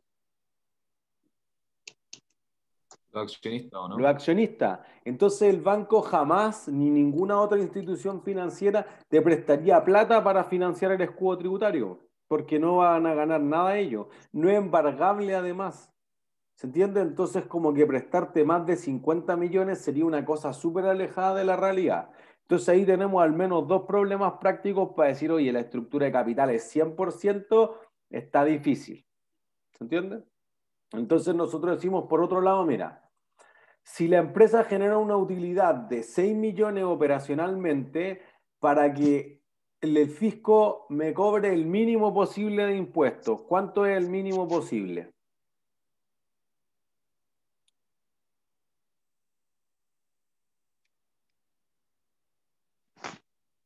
¿Cuánto es el mínimo posible de impuestos que voy a pagar para el fisco? ¿Cero? Cero. Listo. Entonces, para que me pague cero, yo tendría que decir, listo, como la utilidad es de 6 millones, entonces debería generar un gasto por intereses de 6 millones.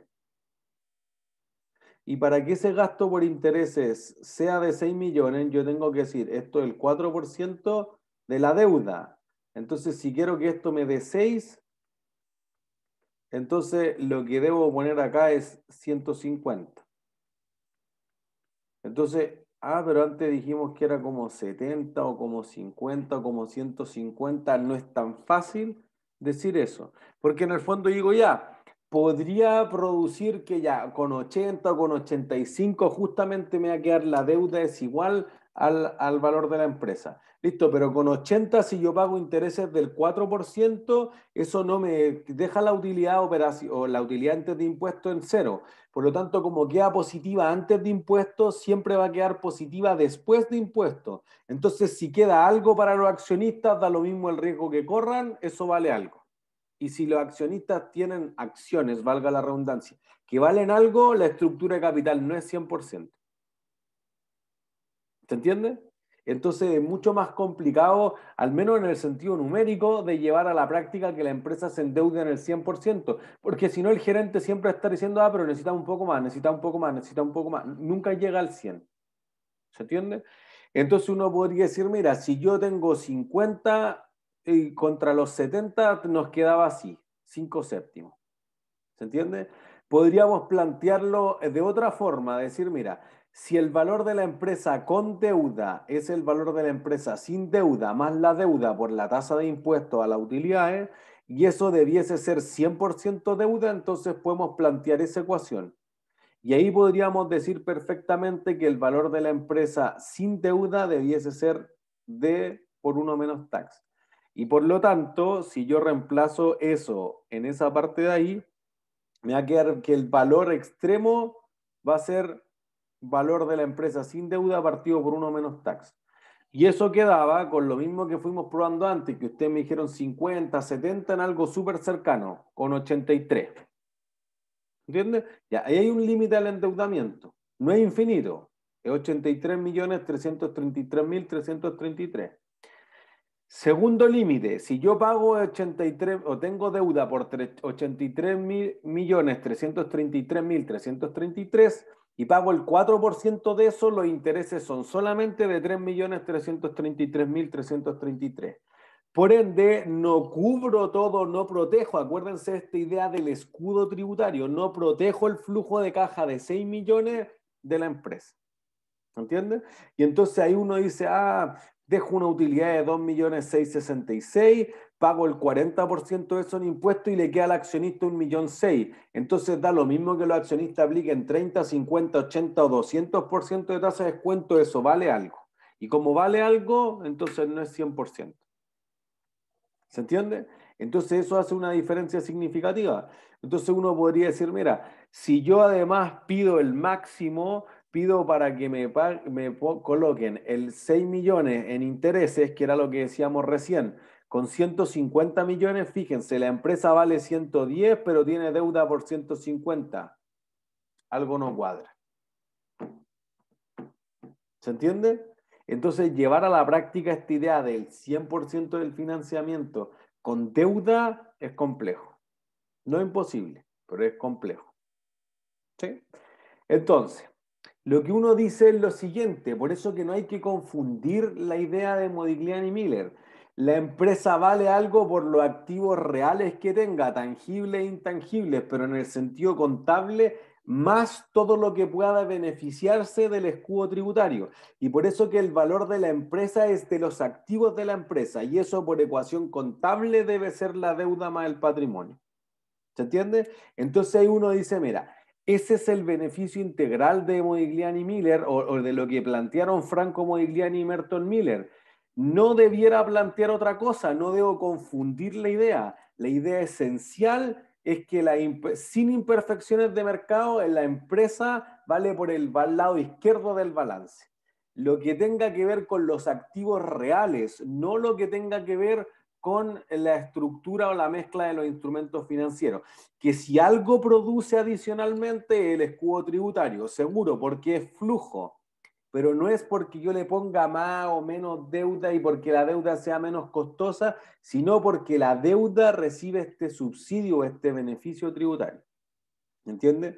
Entonces, además vamos a llegar que en la práctica lo que más le da valor a la empresa es la capacidad de generar flujos con su activo. Entonces, eso produce que quizás el 80% del valor de la empresa está dado por el valor sin deuda, más que la estructura de financiamiento cercana al óptimo, porque es muy difícil llegar al óptimo, le da un extra, pero un 20% extra. No todo el valor de la empresa se explica por haber tenido una buena o una mala estructura de financiamiento.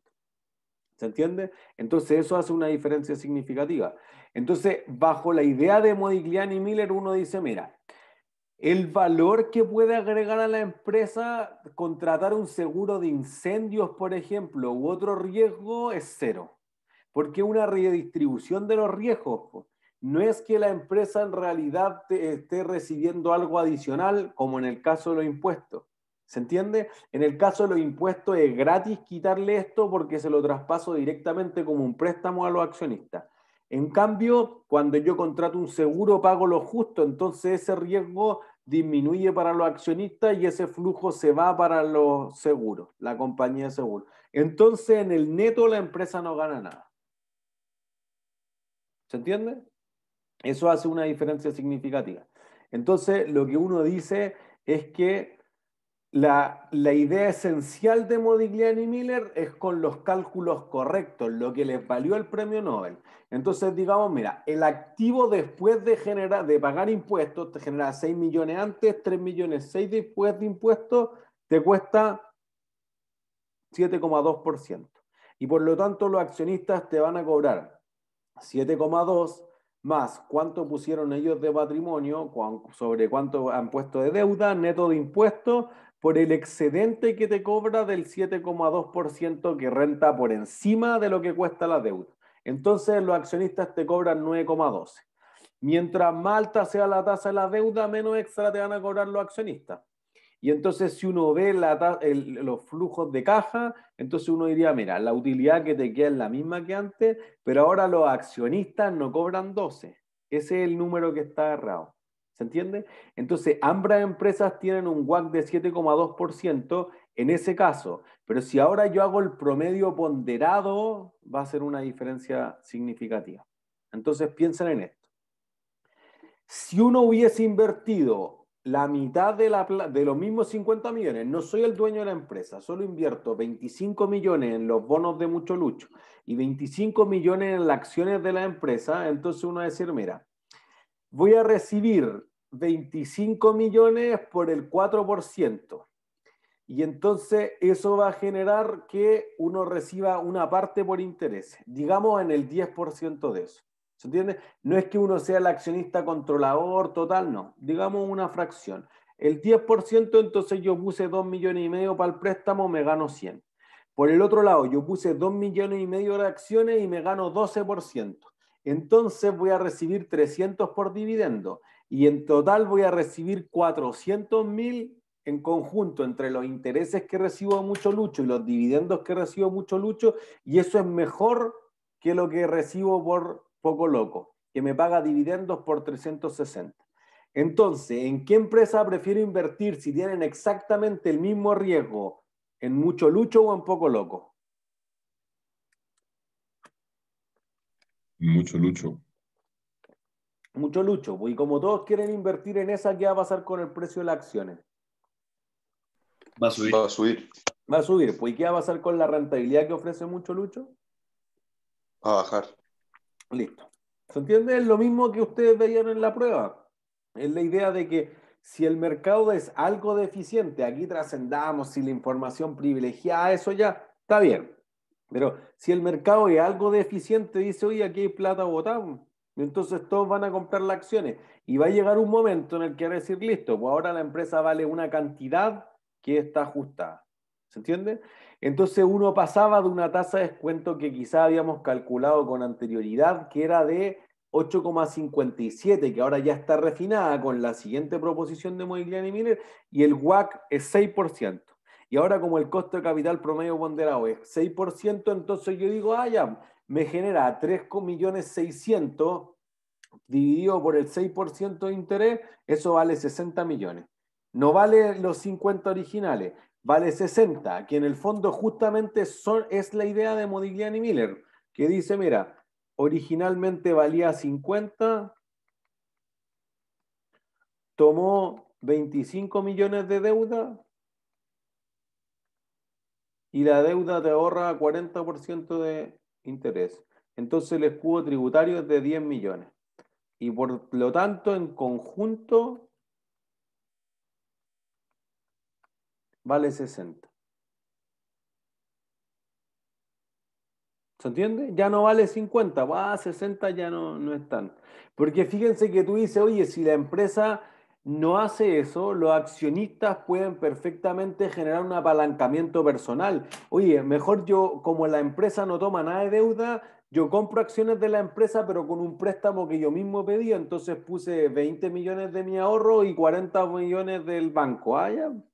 El accionista puede generar el mismo apalancamiento, pero la diferencia entre el accionista, al menos en principio, es que si nosotros pagamos intereses y la empresa paga intereses, me conviene que la empresa pague intereses. ¿Por qué? Por un punto premio. ¿Por qué me conviene que la empresa pague intereses a que las personas paguen intereses? Porque si las personas pagaran, no habría beneficio para los accionistas. Eso es. No hay beneficio tributario, un punto premio. La empresa solamente puede generar el beneficio tributario cuando ustedes, si es que han hecho la declaración de renta algún año, no sé, cuando solicitan las devoluciones de la boleta de honorario, etcétera, ahí dice, oye, mira, boletas de honorario 1 millón de pesos, gastos atribuidos 30%, los gastos presuntos. Entonces renta es 70% de eso. Después nos dice, oye, es que yo tengo un préstamo para estudiar en la universidad, entonces gasté tanto. No. Pero que eso debiese ser imputable. Hay algunos tipos de préstamos, no pedí un crédito de consumo, no sé, no te van esos intereses. Pero si la empresa hubiera pedido un préstamo para construir, para inventario, hubiera hecho factoring, hubiera emitido un bono, tomado un leasing, todos esos gastos van a ir. ¿Se entiende? Entonces, por eso quizás las empresas que tienen activos más susceptibles de leasing, por ejemplo, van a estructuras que son mucho más agresivas, porque por un lado el leasing te financia el 100% y por el otro lado, todo el gasto que pago en la cuota de leasing pasa como gasto, valga la redundancia. No solamente los intereses, entonces el escudo tributario que generan las cuotas del leasing es mucho más alto que los cupones de un bono o que las cuotas de un préstamo. Así que en ese sentido los cánones que pago en el leasing son mucho más atractivos porque el fisco te paga la tajada completa, no un porcentaje de los intereses solamente. ¿Se entiende? Entonces, el costo de capital, ¿de qué depende? De varias cosas. Del riesgo sistemático. Pero ese riesgo sistemático lo podríamos definir o lo podríamos separar en tres cosas. Por ejemplo, un riesgo que está asociado al negocio puro. Oye, tú estás en un negocio muy complejo como la aerolínea. Lo verán, listo.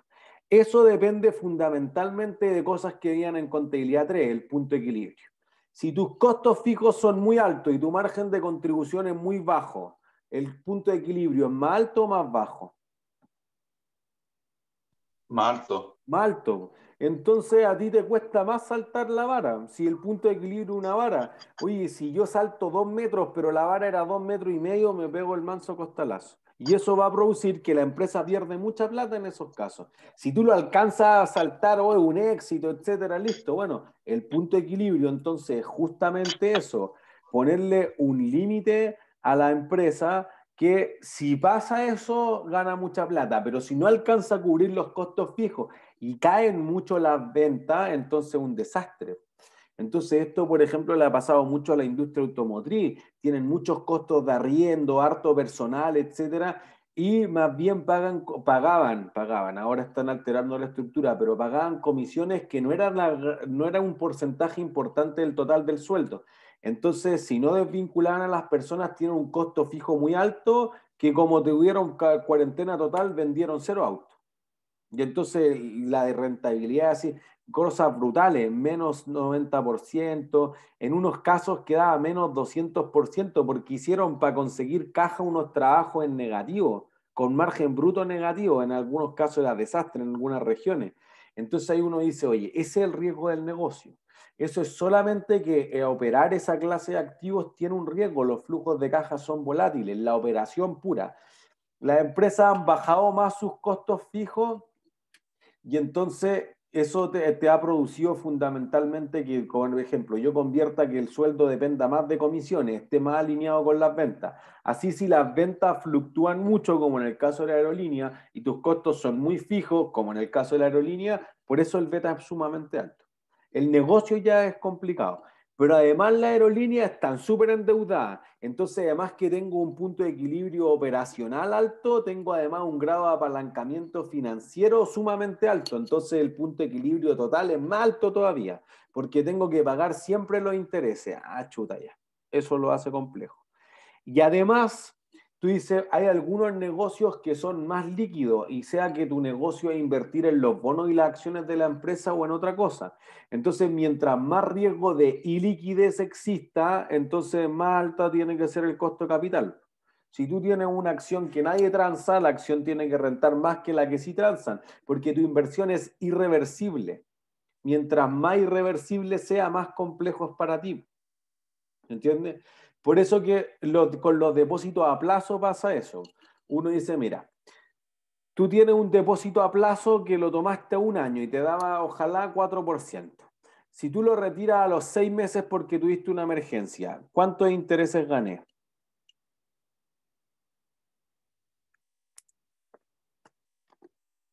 ¿Cero? Cero. Te pierdo todo. Entonces uno dice, oye, esa es una inversión irreversible. Pierdo todo. En cambio, si tú tomas un fondo mutuo money market, por ejemplo, que invierte en depósitos a plazo, que podría ser lo mismo, pero han pasado 6 meses y yo vendo la cuota del fondo mutuo, gano lo que haya devengado. Invento, 1,95. ¿Se entiende?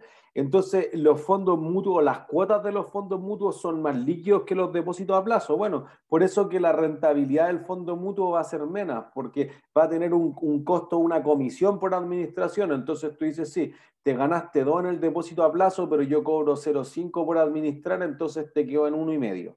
Bueno, ahí está. Más riesgoso es y líquido el depósito a plazo, menos riesgoso es el fondo mutuo, pero menos rentable el fondo mutuo y más rentable el depósito a plazo. Riesgo-retorno. ¿Se entiende? Pero son factores que podrían influir en el negocio de la empresa. Si tú estás en otra moneda y endeudado y la moneda es hiperinflacionaria, así como en peso argentino, ahí tengo otro negocio o otro riesgo que debe estar incluido en la tasa de descuento. Y el riesgo del país, que la clasificación de riesgo caiga del país, que ocurra el efecto del techo soberano, entonces eso aplasta al resto de la empresa. Entonces, esto le pasó a Brasil hace algunos años y fue muy impactante para las empresas grandes en general en Brasil. Tú tienes la mejor clasificación de riesgo posible como AAA. Eso va reduciendo a W+, W, W-, etcétera, hasta BB-. Y entonces, si uno hace un corte ahí, después tengo W+. Este mercado de acá es de este tamaño y es lo que se conoce como el investment grade. Este mercado de acá es de este tamaño y es lo que se conoce como bonos basura. ¿Cuál es la diferencia entre los bonos que tienen entre AAA y BBB- o los que tienen menos que BBB- hasta C o en default realmente? ¿Alguien sabe cuál es la diferencia?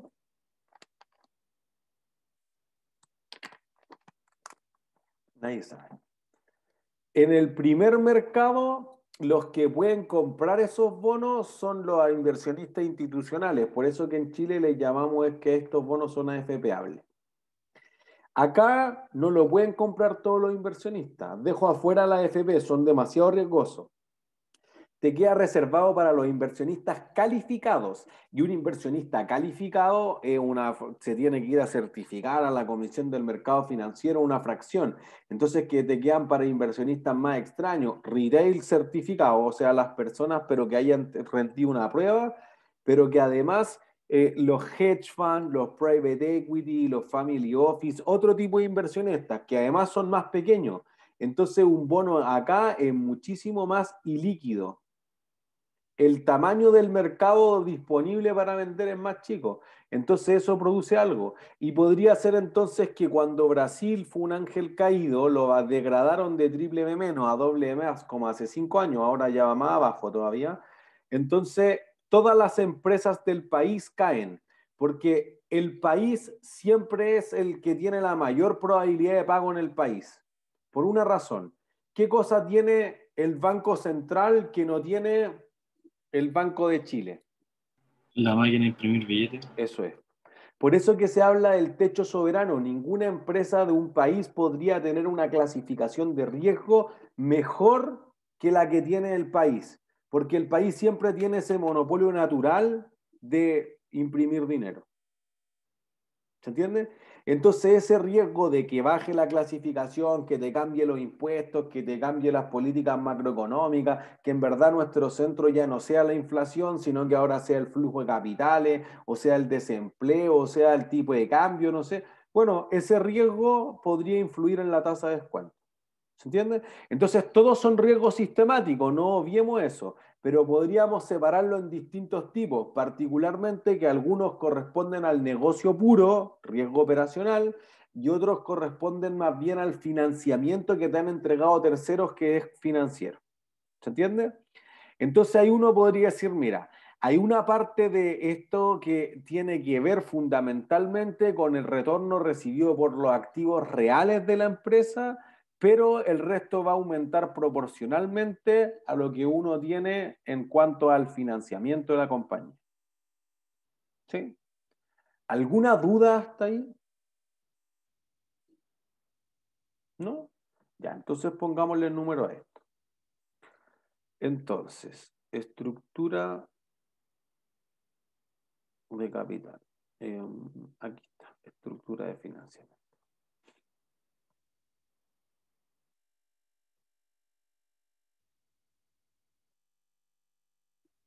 Voy a hacer un poquito más de zoom para compartir.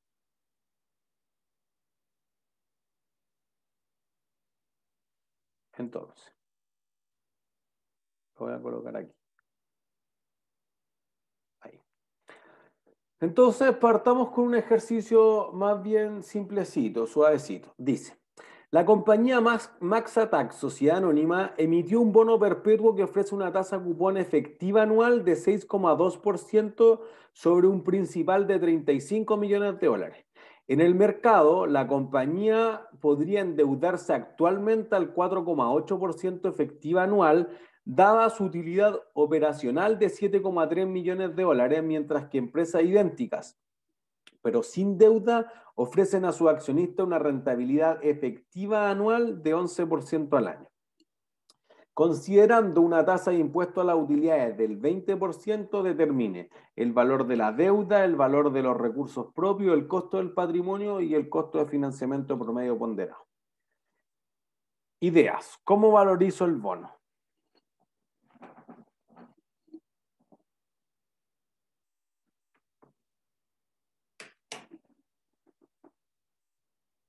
¿Cómo valorizo el bono?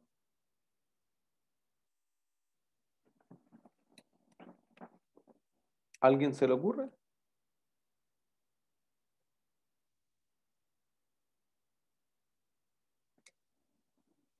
¿Nadie tiene idea cómo valorizar el bono?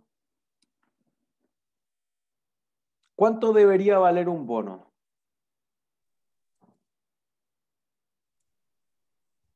El valor presente de su flujo. Eso, el valor presente de los cupones. Perfecto. ¿Cuántos cupones va a pagar un bono perpetuo? Infinito. Entonces, infinito. Se divide en la tasa, ¿no? Eso. Entonces vamos a tener el cupón, que va a ser solamente intereses, digamos.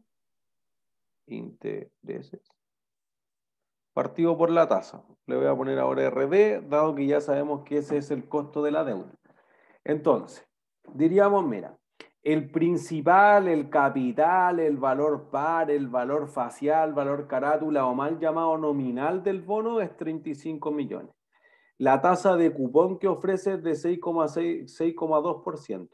Entonces, en conjunto diríamos que va a pagar 35 millones por punto 62. Entonces, esto es 2.170.000. ¿Sí? Luego, ¿a qué tasa traigo a valor presente eso?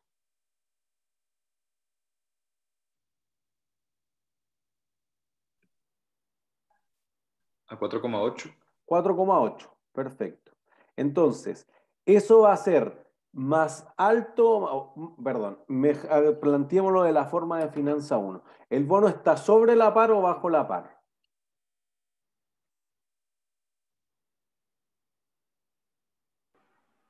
Sobre, Sobre, ¿por qué? que da más que los 35, ¿no? No, no hay idea. Pero está sobre la par, o está sobre la par. O sea, Por las fíjense, tasas, eso es, por las tasas. ¿Por qué, Mariana? porque una es mayor y otra es menor, que no me Eso. acuerdo cuál es. Pero es cierto, o sea, fíjense que el precio del bono baja cuando baja la tasa con el tiempo. Entonces tú dices, mira, si me pagaran 6,2%, entonces el bono valdría 35 millones. Voy a poner 35. Como el mercado está exigiendo una tasa más baja, entonces va a pasar esto. El mercado va a pagar más que eso. No sabemos cuánto, es lo que vamos a calcular ahora. Pero como la tasa del mercado es mucho más baja, y piensen ahora, yo creo que todos ya tienen mucho más claro la idea del costo de capital o el costo alternativo. Oye, si yo voy al lado, un bono con el mismo beta, una cosa así, como quieran verlo, me da 4,8. Entonces, como este bono ofrece 6,2, es sexy, todos lo quieren, entonces todos lo compran. Y si todos lo compran, hay un exceso de demanda. ¿Qué pasa con el precio? Sube. Sube, listo. Por eso está sobre la par. ¿Se entiende? Y entonces ahí nos va a dar 2.170.000 dividido 0,048. Entonces el bono se vende por 45 millones. Me comí un número.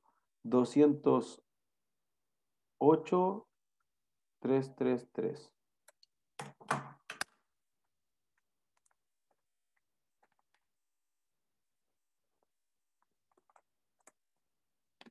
Eso responde a. ¿Sí? ¿Alguien que se haya perdido hasta ahí?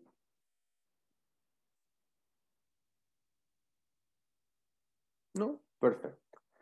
Ya, entonces ahora viene la parte compleja. ¿Cómo valorizo el patrimonio de la empresa? Los recursos propios. Ahora sí acepto ideas más creativas.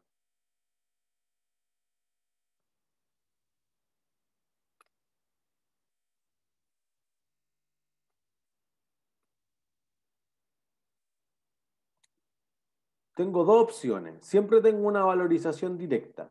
Entonces diría, ¿qué cosas reciben los accionistas? Una parte de la utilidad operacional.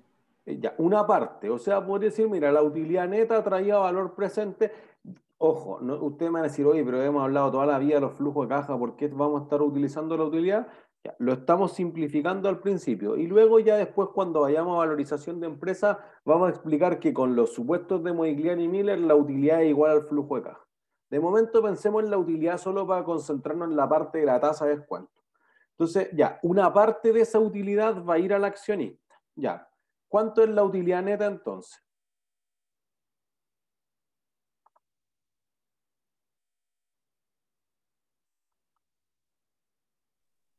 Profe, la utilidad neta, ¿a qué se refiere? ¿Como el porcentaje con el que se queda la empresa? Claro, la utilidad que recibe después de restarle los impuestos.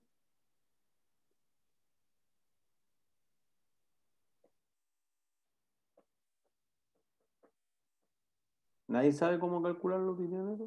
5.840.000. Que son esos 7.300.000 menos el 20%. Ya, suena bien, pero eso no es exactamente la utilidad neta, porque fíjense, como esta es la utilidad operacional antes de hacer eso, que sería el cálculo con la utilidad antes de impuestos, tengo que quitarle un gasto. ¿Qué gasto? Por interés. Por intereses. Entonces nosotros decíamos que había un gasto por intereses de los 35 por el 6,2. Entonces eso era, si no me equivoco, 2.170.000. Ahí sí vamos a tener que todo esto es nuestra utilidad antes de impuestos. ¿Sí? Y esto sí hacemos lo que dice Max, lo multiplico por el 80%. ¿Se entiende? Es como si hubieran hecho el estado de resultados. Si a alguien le es más cómodo hacer todo el estado de resultados, puede hacerlo sin problema. Entonces después le restamos esto por 0.62 y eso es 5.130.000 por 0.8 y entonces eso nos va a dar 4.104.000. Listo. Tenemos la utilidad neta. Entonces, una forma de valorizar la empresa es ir directamente y decir a los accionistas le quedan 4 millones de dólares, traído valor presente, vale esto. Listo. Eso es una valorización directa. Lo otro que uno podría decir es siempre volver a la clásica y confiable ecuación contable. Ajustado ahora en términos del valor de mercado, los pasivos espontáneos valen cero, así que llamémosle deuda. Ya. Si yo quiero valorizar el patrimonio, entonces podría ir a la definición del patrimonio. ¿Cuál es la definición del patrimonio? Contablemente.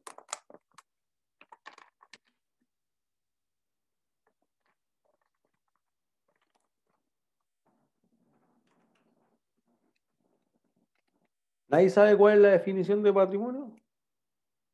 Introducción a la contabilidad, esto, primer año. Bueno, ustedes hicieron conta 1, pero es la misma idea, el curso más básico de todo. ¿El patrimonio qué es? ¿Son como los bienes o no? La propiedad. ¿Los edificios? El capital que aportan los accionistas. Una parte de Las eso. utilidades retenidas. Otra parte de eso. Pero ustedes me están dando cuenta que están dentro del patrimonio. ¿Pero qué es el patrimonio de una sociedad? No me digan reserva y cosas raras, pues si eso ya saben, esas son cuentas, está bien, eso lo saben de contabilidad. Pero ¿qué es el patrimonio? El capital de la empresa. ¿No eran obligaciones no exigibles? Algo así ya, como que va más cerca, pero obligaciones no exigibles suena como sofisticado, ¿no? Necesito algo ¿Recursos mejor. propios? Recursos Que es propios propio. suena bien, pero ¿cuánto? ¿Cuántos Como la recursos propios? La como la diferencia proporción de los socios.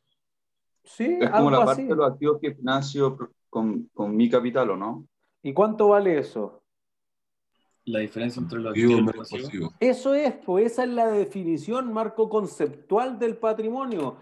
todo lo que quede de los activos después de pagarle a los otros activos menos pasivos, pues esa es la mejor definición del patrimonio. Y esa es una forma de valorizarla, le diría que es la más utilizada generalmente, porque para ti es súper complejo llegar a cuántos son los flujos del accionista. Nosotros vamos a hacer eso en 2 semanas más y vamos a decir, perfecto, mira, aquí está el método del flujo de caja para el accionista.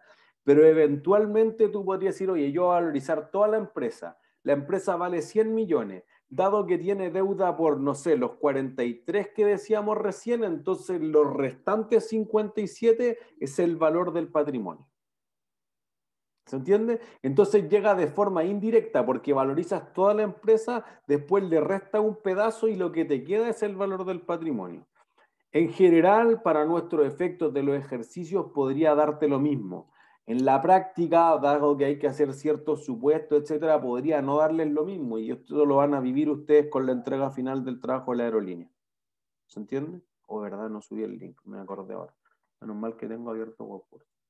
Entonces, podríamos valorizarlo de forma directa o de forma indirecta.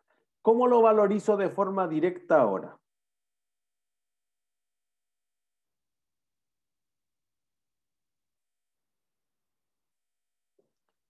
¿Tengo cómo valorizarlo de forma directa?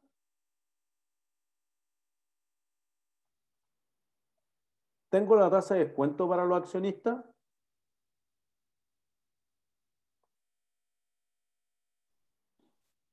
¿O no la tengo? El 11% no, profe. Ya, pero el 11% es la tasa que le exigirían al lado, pero la empresa de al lado es igual a esta.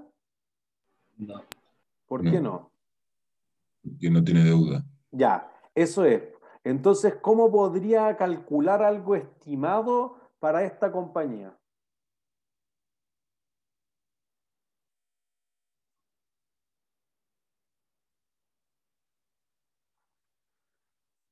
¿A alguien se le ocurre cómo hacerlo? Con el 6,2. Ya tengo algo, tengo la tasa de la deuda, tengo cuánto debiesen cobrar los accionistas si no hubiese deuda. Entonces, mis accionistas cobran más o menos. Menos, ¿Por qué menos? porque tengo deuda, entonces tiene menos riesgo. Se Los come la... Ya, pero wait. ¿Tienen menos riesgo los accionistas o tienen más riesgo los accionistas?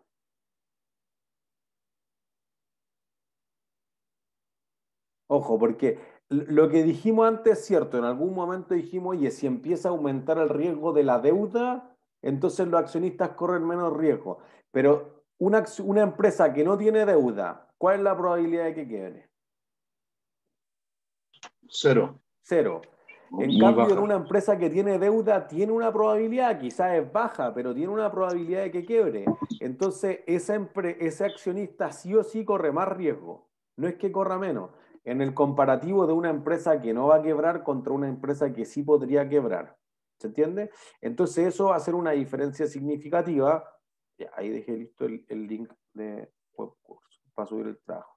Eso va a ser una diferencia significativa en el costo de capital que van a exigir. Por eso que la proposición 2 de Modigliani y Miller dice, mira, yo debiese tener el retorno que exige el accionista y eso va a ser mínimo 11 por el riesgo del negocio, que era justamente lo que acabamos de aclarar. Pero además le voy a exigir algo. Le voy a exigir cuánto tengo de deuda, que lo habíamos valorizado recién, digamos 43 o 41 millones, sobre el patrimonio. Ah, ahí tenemos un problema. Justamente es lo que queremos.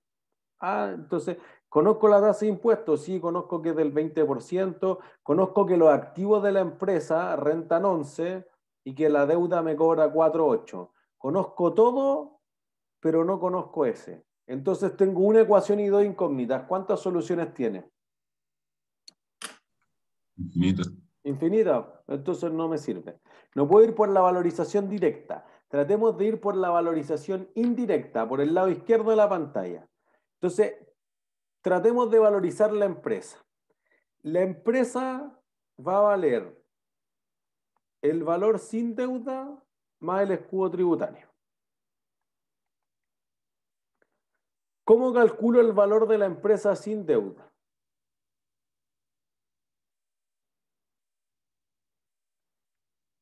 ¿Cuál es el flujo de caja? Miren, libre que Sería genera la 0 D, ¿o empresa. no? Perdón, Benjamín, de nuevo. Que D sería 0, entonces sería BU es igual a BL. Claro, ya, pero ¿cómo valorizo BU? Ah, Igual que cómo valorizaría Uy, cualquier cosa. los 7.300.000 los flujos de caja. menos los 80.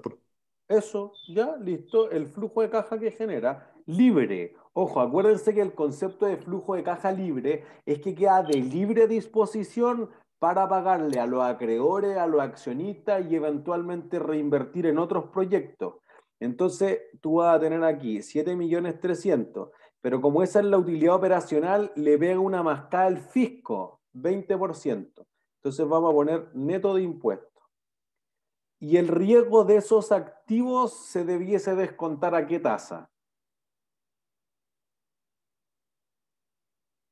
A la rentabilidad que exigen los accionistas, el 11%. Eso, sin deuda, porque fíjense que yo estoy solamente aislando el riesgo del negocio puro. Ah, ya, pues esa empresa justamente cuando no tiene deuda, entonces se hace eso. ¿Se entiende? No espero que esto lo hagan para la entrega de hoy día, pero eventualmente si se fijan en la segunda entrega, que el lapso de tiempo es más corto y digamos aprovechen el momentum que están súper metidos en su empresa, van a ver que en realidad los que hicieron tuvieron que ocupar un comparable, por ejemplo. Entonces tenían Emirates o Qatar que no listaban por sí sola en bolsa y ocuparon otra empresa, que eran allá. Esa empresa igual a esta. Listo, está bien para la primera entrega, pero ahora van a decir, ah, no, pues que mira, Qatar tiene 80% de deuda y la otra empresa tiene 20%. Después entonces pueden hacer esa sofisticación porque ustedes dicen son operacionalmente iguales, pero financieramente son distintos. Problema para la segunda entrega. ¿Sí? Entonces aquí vamos a tener los 7.300.000 por punto 8 y eso descontado al 11%. Entonces eso te va a dar 53.090.909. ¿La empresa con deuda vale más o menos que eso? Más. Más. Listo. Entonces voy a seguir aquí arriba. El valor de la empresa con deuda es esos 53.090.909 más qué cosa. Más D por el tax. Eso. Y D era lo que habíamos calculado recién. 2.160.000 dividido 0.048. Era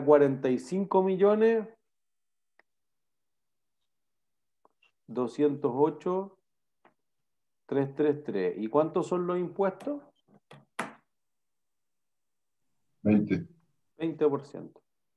Entonces, esto por punto 2 más los 53.090.909, entonces nos va a dar un valor total de 62.132.576. Y entonces aquí viene el problema. Ya sabemos cuánto valen los activos. ¿Cuánto vale el patrimonio entonces?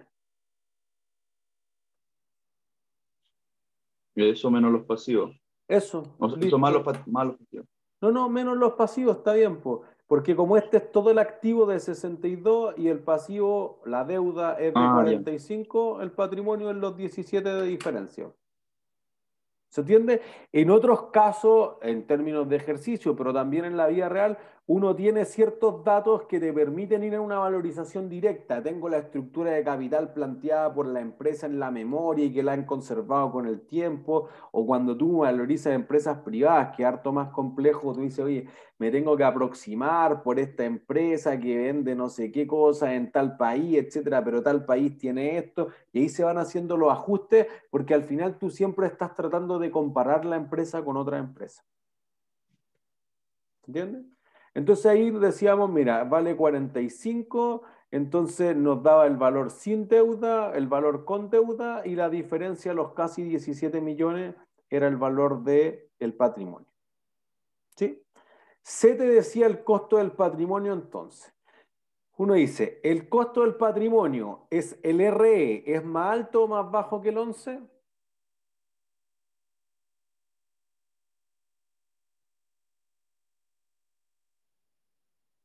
Un accionista con esta empresa que está endeudada, ¿corre más riesgo o menos Alto. riesgo que si Más no estuviera riesgo, debería endeudado? ser Más más. riesgo, eso, Más. más alto. Entonces ahí aplicamos la proposición de Modigliani y Miller. Decimos, mira, 11% más lo que tenga de deuda sobre lo que tiene de patrimonio por 1 menos tax por el RA, que era 11% menos el RD, que ojo, siempre tiene que ser a valor de mercado, por eso que la tasa de mercado es lo importante, 4,8%. ¿Se entiende? Y entonces ahí, fíjense, el accionista ahora cobra 24,25%. Entonces el riesgo operacional lo hacía ganar 11. Todo el exceso, esos 13,25% adicionales, es porque la empresa está endeudada y bien endeudada. Fíjense que financia 3/4 y un poco más quizá del activo con deuda. ¿Se entiende? Y ahí uno dice, oye, si yo ahora tengo la tasa de descuento correcta, puedo hacer lo que decíamos antes. Los 4.104.000 traído valor presente al 24% te da 16 millones. Que decimales más, decimales menos, es una súper buena aproximación del mismo valor que tuvimos arriba. ¿Se entiende? Si hubiésemos ocupado todos los decimales hasta la última coma, llegamos exactamente al mismo número. ¿Sí? Y entonces finalmente, el WACC. ¿Cuánto es el WACC de la empresa? ¿Debería ser más o menos que 11%?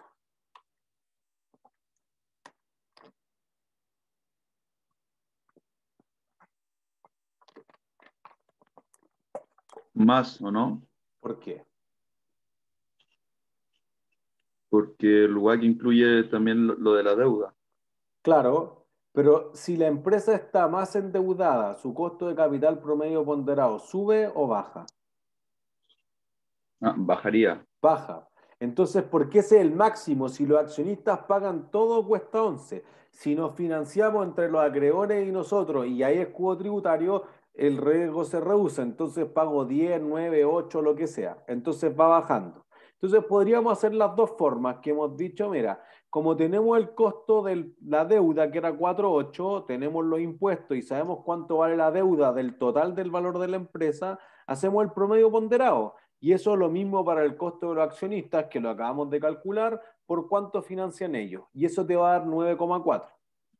Pero podríamos ocupar la idea de Modigliani y Miller también. Y podríamos decir, mira, el 11% es lo que rentan los activos, multiplicado por 1 menos lo que haya financiado del total con deuda por la tasa de impuestos, que es lo único que rebaja el costo final. Y también te va a dar exactamente el mismo 9,4%. ¿Se entiende? ¿Dudas hasta ahí? ¿Alguien que se haya quedado más atrás quizás?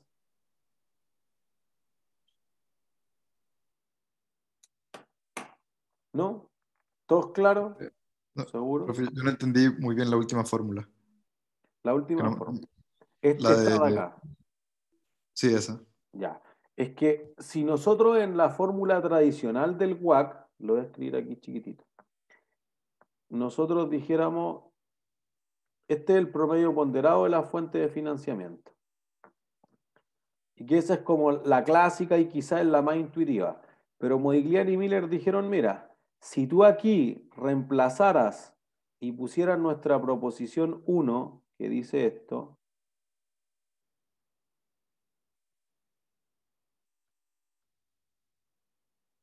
entonces eso se convertiría, voy a ponerle aquí 1, se convertiría en esto.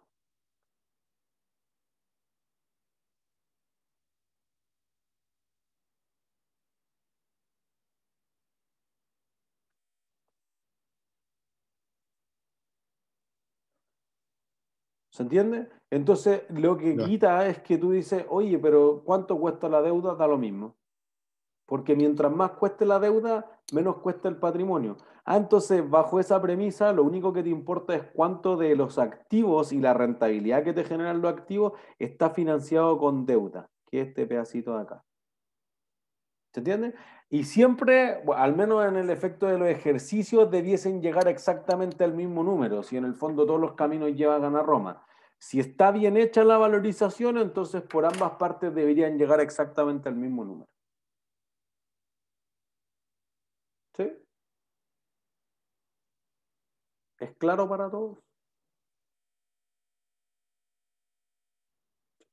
Ya. Volvemos entonces.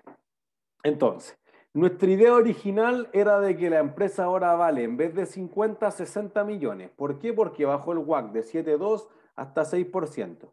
Entonces, si la tasa de descuento es más alta, mejor. Y para la empresa vale menos. Si la tasa de descuento es más baja, mejor. Antes dije parece mejor. Si la tasa de descuento es más alta, peor. Si la tasa de descuento es más baja, mejor y la empresa vale más. Entonces, los 6 millones que genera cada una de las empresas se va 3 millones para los accionistas, 2 al fisco y 1 a los acreedores en mucho lucho, y en poco loco al revés. 3 millones 6 se va a los accionistas y 2 millones 4 al fisco. Cada uno es más grande, pero a los acreedores se va a 0. Y eso produce que en un caso tú digas, oye, de los 50 millones, el 40% le toca al fisco. Eso tiene como... sobre lo que valgan los activos tiene una creencia que vale 20 millones. Si yo pongo deuda de patrimonio, entonces una parte que va a ir al fisco es bastante más pequeña y eso solo vale 10 millones. Y la diferencia comparativa, no hay que verlo en términos absolutos, la diferencia comparada son 10 millones. ¿Y quiénes se ganan esos 10 millones? Por un punto premio.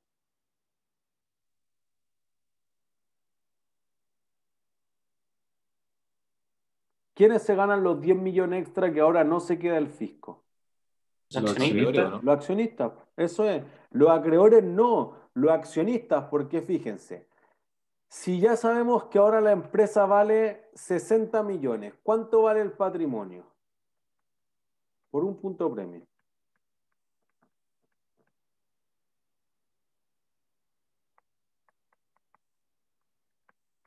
¿Cuánto vale el patrimonio?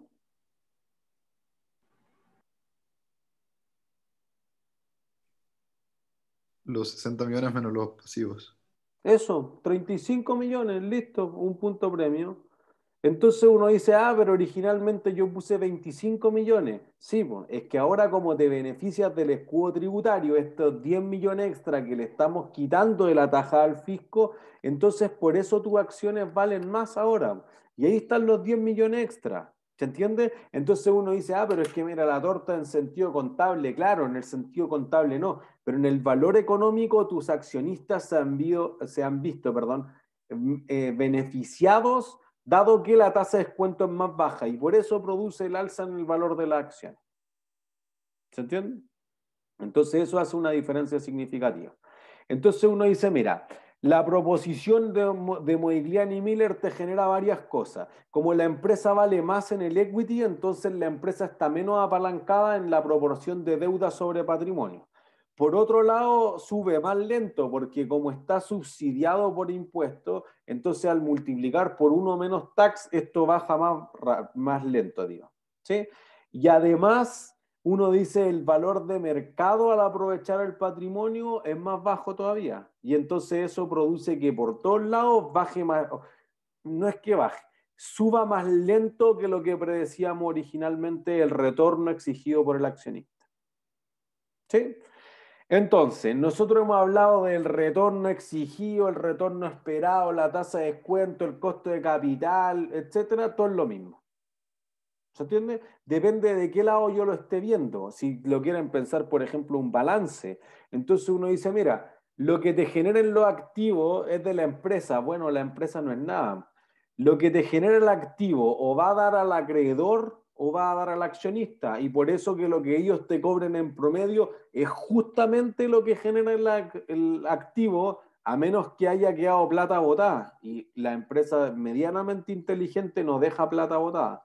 Entonces, la tasa a la que se descuentan los proyectos es esencialmente el mismo que el retorno que debiesen producir los activos. Y como es el retorno que debiesen producir los activos, es justamente la rentabilidad que exigen los inversionistas por poner plata. costo del capital. Y acuérdense que no hablamos solamente del patrimonio, de la cuenta capital contable, el capital social, no. El capital es tanto la deuda como el patrimonio que tenga la compañía. Eso es esencialmente por qué se llama estructura de capital. ¿Cuánto de la torta va a ser con deuda y cuánto con patrimonio? No si el costo del patrimonio, eso es otra cosa. Y algo que se tiende a confundir, especialmente en el capítulo, yo lo discutí harto con otros profesores, porque dicen, no, el costo del capital, porque traducen equity como que fuera capital, y no es así, es patrimonio. Entonces, ojo con confundir el costo del capital, el costo de la deuda, el capital ajeno, el costo del patrimonio, el capital propio. El costo del capital puede ser el promedio ponderado de la fuente de financiamiento y el WACC. Podría tener más de una aseveración. Entonces, por eso queríamos clarificar que todos estos conceptos que son sinónimos representan exactamente lo mismo. ¿Sí? Entonces, fíjense, ahora vamos a asociar esta idea con Capital Asset Pricing Model y con eso vamos a terminar la clase hoy día. La idea de Modigliani y Miller era anterior a que se tuviera el Capital Asset Pricing Model, CAPM. En el fondo, CAPM es como 65, 68, 70 ya era famosísimo. Modigliani y Miller en realidad con la idea del 58 ya se hicieron súper famosos, después plantearon algo que vamos a llamar la proposición 3 cuando lleguemos a política de dividendo, el 61 y luego dijimos el 63. Tenemos la idea que nos faltó los impuestos, pero todavía esto era antes que ocurriera lo otro. Y entonces después dijeron, bueno, y las ideas no serán parecidas.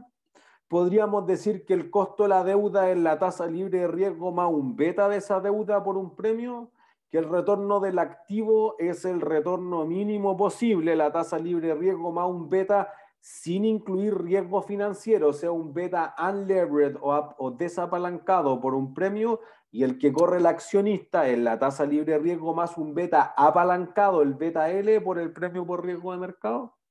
Dijeron, ya, pues, podría utilizar el CAPM para estimar el costo de cualquier fuente de financiamiento. Y entonces decimos, ¿por qué el capítulo habla del beta A, del beta D, del beta E? Por una razón esencial. Ahorita me devolví. Fíjense. Uno dice ya, yo quiero valorizar los activos de la empresa. Entonces, yo veo cuánto es el beta de un edificio.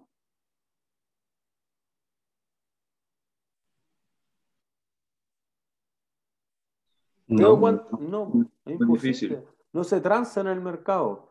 Entonces, por eso que uno tiene que hacer una valorización indirecta. Uno dice, mira, pero yo no sé cuál es el riesgo del edificio, pero sé el riesgo de las acciones. Entonces voy a hablar de que cuando las acciones no tengan deuda, están desapalancadas. Y el riesgo que corre a esas acciones sin deuda es justamente el mismo que corren los activos de la empresa. Por eso que le vamos a cambiar eso. Entonces, por eso uno dice beta E, beta L, beta D, beta U, chuta, que hay beta. Bueno, es que lo que estamos diciendo es que un accionista que no corriera ese riesgo va a tener beta U. Por eso lo distinguimos del beta L, porque uno puede decir, oye, pero este es el beta de las acciones, del equity, siempre que tenga deuda o no tenga deuda. Sí, bueno. Como en algunos casos corren más riesgos, nosotros vamos a hablar del concepto de beta U y de beta L cuando la empresa tenga deuda con L y cuando no tenga deuda con U. ¿Se entiende? Y entonces uno podría generalizar, y con esto terminamos, la misma proposición de Modigliani y Miller 2. Nosotros dijimos esto. Dijimos, lo que exige el accionista es lo que exige el activo o lo que renta el activo multiplicado por más la estructura de capital por uno menos impuesto por el exceso que genere RA menos RD. Bueno, si yo reemplazo todos esos valores por su correspondiente beta, te queda eso. Y entonces Robert Tamada dijo eso la primera vez. Y dijo, mira, como un supuesto de Modigliani y Miller era que la deuda era libre de riesgo, ¿cuánto sería el beta D por el último punto premio? 0. 0, listo, un punto premio. Y dijeron, en la práctica las empresas no tienen betas de la deuda 0, tienen betas súper bajos, 0,05, 0,12, 0,3 en el caso de que estén casi quebradas. Y entonces después Mark Rubinstein dijo, mira, supongamos que no es 0 y planteemos esta ecuación que nosotros poníamos en rojo. Pero es exactamente la misma proposición 2, solamente que ahora en vez de tener el retorno exigido o el retorno esperado, tengo el concepto del beta. ¿Sí? ¿Dudas? ¿No? ¿Algún último detalle que requieran para sus trabajos? Nosotros, profe, pero podemos esperar a que termine la clase. Bueno, es que con esto termina la clase. Pues quizás le puede servir a los que están acá por si acaso.